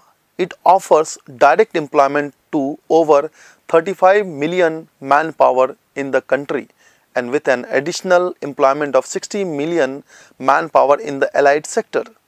Total employment figure stands at 105 million manpower. The consumer wardrobe had changed from only need-based clothing to occasional specific dressing. It generally become more detail-oriented. Women shoppers are gaining more importance with their higher spending power and requirement of specific clothing for different purposes. The growth of apparel e-tailing is fueled by the changing lifestyles of domestic consumers and increasing penetration of technology. The Indian domestic apparel market is expected to grow at a CAGR of 9%, higher per capita consumption, favorable consumer demographics and increase in prices will drive the growth of the apparel market in India. Currently, menswear is the biggest segment of apparel market. Kids wear, women's wear are growing faster than menswear segment. Among kids wear, girls segment has the highest growth area. Denim, activewear and t-shirts are high growth category in menswear segment. In the women's wear segment, denim, innerwear and t-shirts are expected to demonstrate relatively higher growth rate. In the boys wear segment, growth rate is highest for denims followed by winter wear and t-shirts. In the girls wear segment, growth rate is highest for denim followed by winter wear and t-shirts. This video gives an overview of the retail industry in India. Hello everyone, let us take a look at what exactly is retail. What is retailing? Before we start understanding retail, let us understand some basic terminologies. Market. It is any system or place where parties are engaged in the exchange of either goods or services. Goods. Tangible physical products which are transferred from the seller to the buyer to fulfill the latter's needs. Services. An economic activity that is intangible, not stored and does not involve ownership. Consumer. An individual who buys products for self-consumption and not for sale. The word retailing has its origin from the French verb retailer, which means to cut up and refers to one of the fundamental activities, which is to buy large quantities and to sell in smaller quantities. Now, we come to the definition given by Philip Kotler. Retailing includes all the activities involved in selling goods or services to the final consumer for personal, non-business use. Retailing is the final stage of any economic activity and the steps needed to place merchandise made elsewhere into the hands of the consumers. The goods are produced by the manufacturer, which are sent to the wholesaler or distributor, which are then sent to the retailer, from where the consumer finally buys the product. Retailers provide important functions that increase the value of the products and services. The value creating functions are breaking the bulk, providing services, providing assortment of goods and services, and holding inventory. Now let us rewind to the time when retail was born. Let us trace the path of retail evolution from the primitive traditional form to present the day digital retail. A barter is an old method of exchange. This system has been used for centuries to exchange services and goods for other services and goods in return. This was when retail came into existence. People started setting up shops for exchange of product. Then came money, which revolutionized the whole concept of retailing. While barter is considered to be the oldest form of retail trade, retail in India has evolved to support the unique needs of a country given its size and complexity. Huts, mandis, melas have always been a part of the Indian landscape. They still continue to be present in most part of the country. The PDS or public distribution system would easily emerge as the single largest retail chain existing in the country. The system was started in 1939 in Bombay and consequently extended to large cities and towns. The Khadi and village industries was also set up post-independence. Today, there are more than 7,050 KVIC stores across the country. Then in 1863, Durant and Spencer's established the first organized retail setup in India. Under the British government, many retail markets came up, such as the Hog Market in Kolkata and Crawford in Mumbai. One of the leaders in the field of retail was Raymond's and DCM. The Raymond distribution network today comprises 20,000 retailers and over 429 showrooms. In 1931, Bata set up stores which became successful retail model. After 1991, the income level of middle class people started to rise with the invention of internet. The customers got more aware about the product and the features. Due to rapid development in infrastructure, urbanization, etc., there was a sudden boost in the retail industry. In 2012, India was ranked 5th on the Global Retail Development Index as one of the key foreign investment destinations worldwide. In the present scenario, the Indian market is booming with malls and supermarkets. The modern retail encompasses the following retail formats. Departmental store, which offers a huge assortment of soft and hard goods at average price and customer service. Discount stores offer wide array of products at competitive price. Warehouse store offers low cost, high quantity in a warehouse kind of layout. Variety stores offers extremely low cost goods with limited selection. Mom and pop stores, small retail outlets owned by individual or family. Specialty stores specializes on specific merchandise like shoes, toys, puzzles, garments, etc. Convenience stores, limited amount of merchandise idle for emergencies. Hypermarket, huge volume of exclusive merchandise at low margins.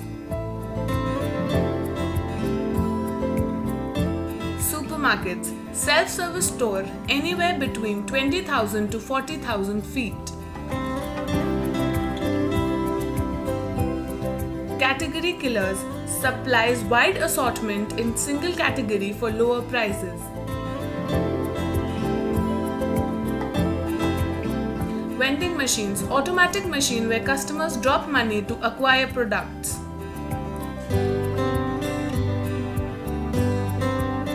E-retailers, customers can order shop through the internet and the merchandise is dropped at the customer's doorstep. Today, with the population of 1.2 billion, the retail industry in India adds up to $600 billion. Retailing in India accounts for about 22% of its GDP. Indians love shopping. Organized retail in India is pegged at 4%. Retail market is expected to nearly double to $1 trillion by 2020.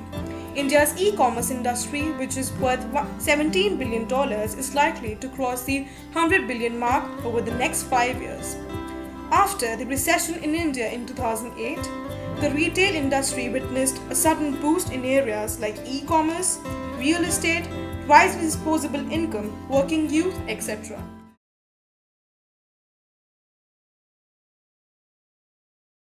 Now here we will discuss about the apparel industry in India. How's basically here in this particular module, we will talk about the overview of the global market, how the global market is for apparel. Then we'll examine the apparel industry in India, what are the different SWOT analysis are there, how the which direction Indian apparel industry is going. We'll discuss about the various categories, different categories are there, product categories are there, in that particular categories where India is basically, and its nature, what is the nature of this business, then size, and as well as we'll discuss the various developments what happened in recent years. So moving ahead with this particular thing, this particular module. So first thing is that the global apparel consumption. What is the global apparel consumption is there? That some Hindi proverb is there, roti, kapra or makan. That is the bread. We talk about the shelter, we talk about the apparel or garment. So these are the three basic necessities. We need food to eat, we need shelter where we can, we need a house where we can stay, and we need apparel where what we can wear. These are the basic three necessities. So in another sense I can say that, in lighter sense I can say that apparel industry is never dying industry. The industry, till the time human existence will be there, this business will be there, because this is the part of the basic necessity of a human being. The destinations will keep changing, like initially we are having the major apparel clusters was there in USA, it was in European countries. Because of the increase of the cost of the production hub has shifted from this western country to South Asian country. That is, in India we are having the cluster of apparel. we have in China, we are having Vietnam, we are having Indonesia, we are having in Bangladesh. So the shifting happened. The production base has shifted from Western countries like European countries and America. It has shifted to Asian countries, and nowadays we have the African countries like Ethiopia and other countries nearby, which are also having they are also growing up in that particular production. But major, if you talk about that, this India, Bangladesh, Indonesia, some part of Japan and China, these all are more than 60% of the production hub is here. The total production, worldwide production, more than around 60% are basically happening in Europe, in China, Japan, India. These are the where basically the major production hub is, Indonesia and Bangladesh and all. Then if you talk about the consumption hub, around more than the 60% of the consumption hubs are basically in USA, in European countries, some part of Japan and part of China. So basically more than 60% of the consumption hub in these countries and more than 60% of the production hub in this Asian countries. So if you talk about the production, it is, as I discussed, like the production is majorly concentrated in China, India, Bangladesh, Vietnam and Turkey. So the overview of global market, if you talk about what is the overview of the global market, how it is, how the things are moving in the apparel market, the demand of man-made fiber yarn is going to grow faster than the demand of natural fiber, as per what literature review says. The knit fabric and apparel are performing better than their woven counterparts in global trade.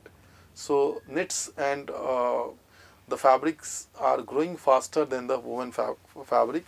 This is the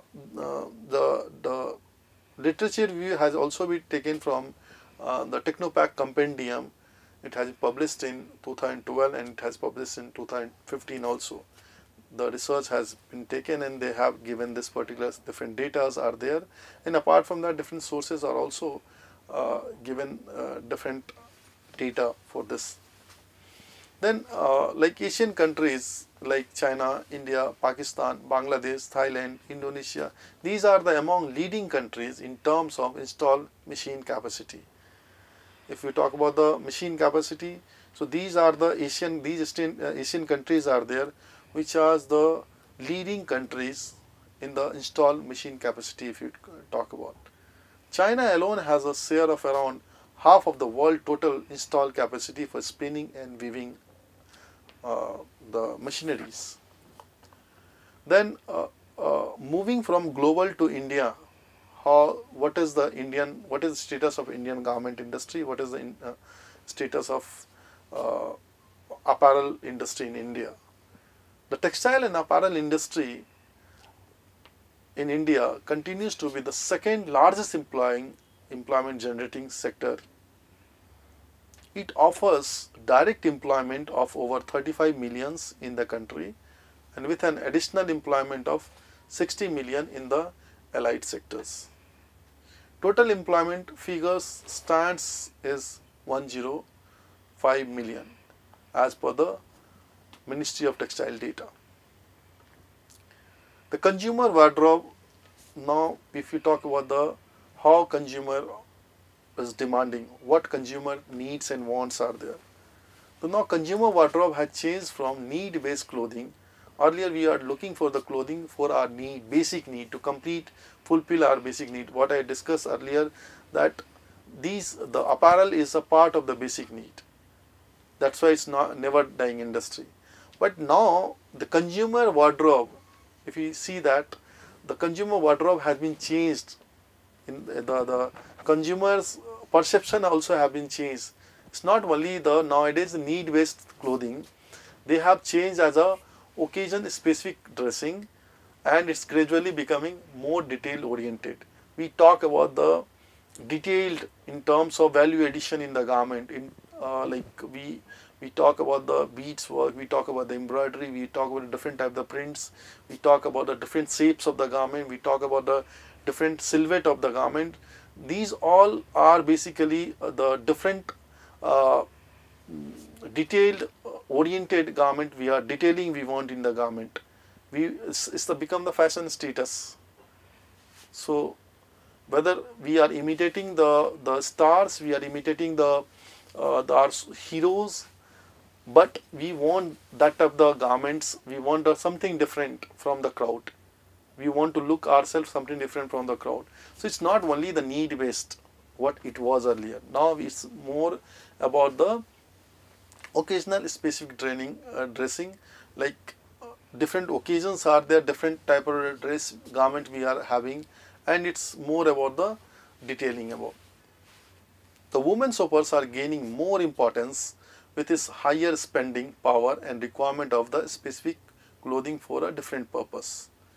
If you see about the detailing or what type the changes happen, fashion changes happen, it's more in the field of the women's garment, because the women shopper are more important in terms of their higher spending power. So they are ready to pay more if the garment suits as per their need, as per their choice. The growth of the apparel retailing is fueled by the changing of lifestyle of domestic consumer and increasing penetration of the technologies. The different technologies are there, and that technologies are we are using the wrinkle free garment, we are using the different type of technology we are using for different washes we are having. So that is that also technology has come into existence along with the need. The Indian domestic apparel market is expecting to grow with a CAGR compound annual growth rate, that CAGR of 9% as per the Technopack Compendium 2012.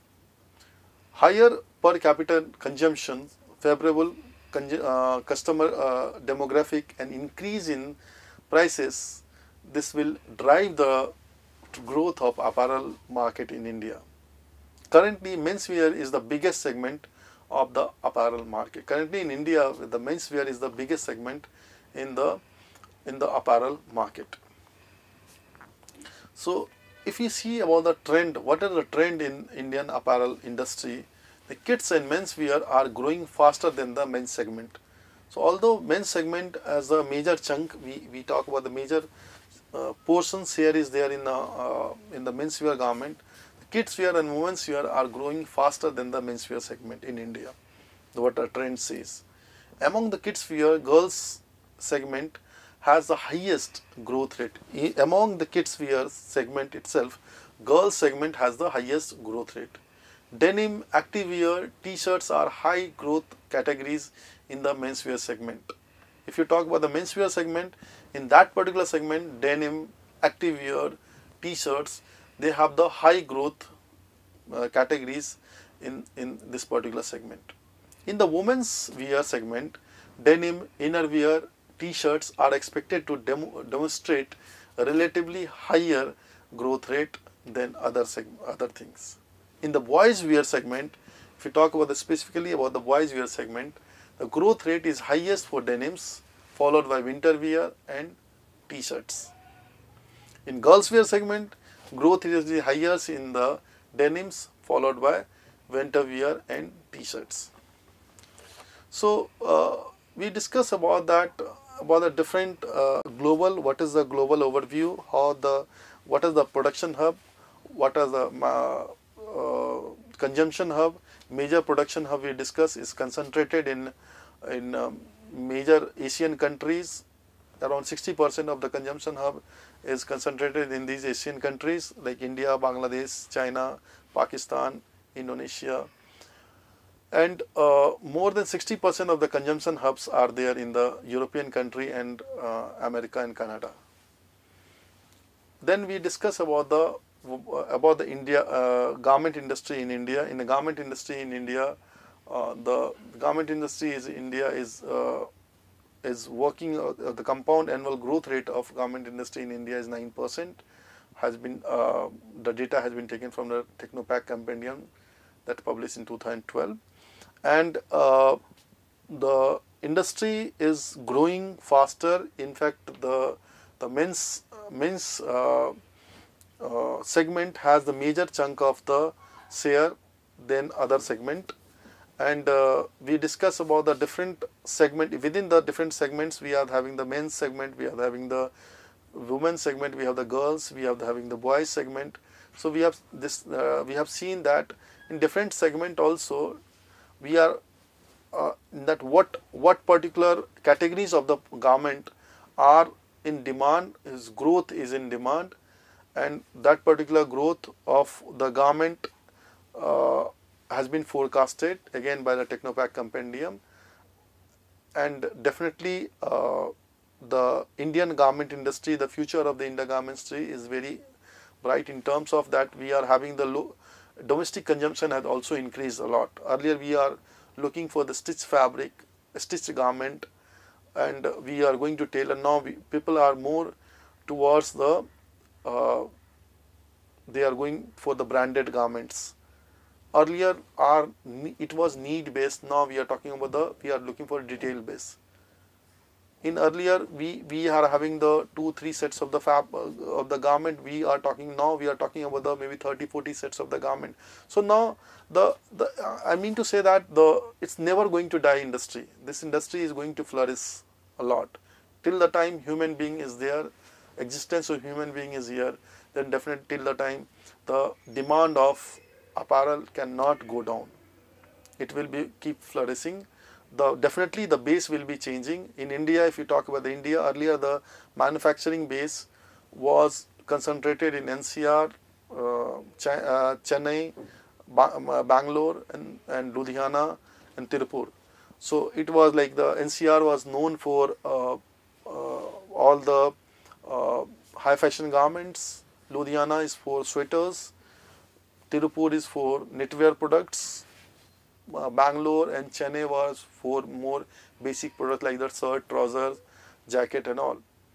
But due to the operational costs, as operation cost has increased a lot, people are migrating, the factories, the entrepreneurs are migrating from the center of the factory, from the center of the city to outskirts. Even the new destinations have come up as a Odisha, the Jharkhand. There also the investment is going on. Odisha is one of the most preferred destination for the apparel manufacturing. Even in Karnataka, even in Tamil Nadu, the factories are shifting towards the rural areas where the manpower and other cheap labor and cheap land are available, so that the operating cost can be reduced. So even the shifting is happening within India. Also the shifting is happening from one place to another place. But definitely the future of garment industry is very bright, and definitely it is going to do well with whatever the resources available with us. You have come to the end of this particular unit. To summarize this unit, you have learned about how the manufacture of apparel began and the impact of the industrial revolution. You have also received an overview of global market, country-wise share of global production, apparel's contribution to India's GDP, the size of the apparel industry in India, both domestic and export segment-wise, product-wise, category-wise, as well as market projection. You have also gotten a glimpse of the employment scenario in Indian apparel sector and reviewed recent development in Indian apparel industry. Thank you very much.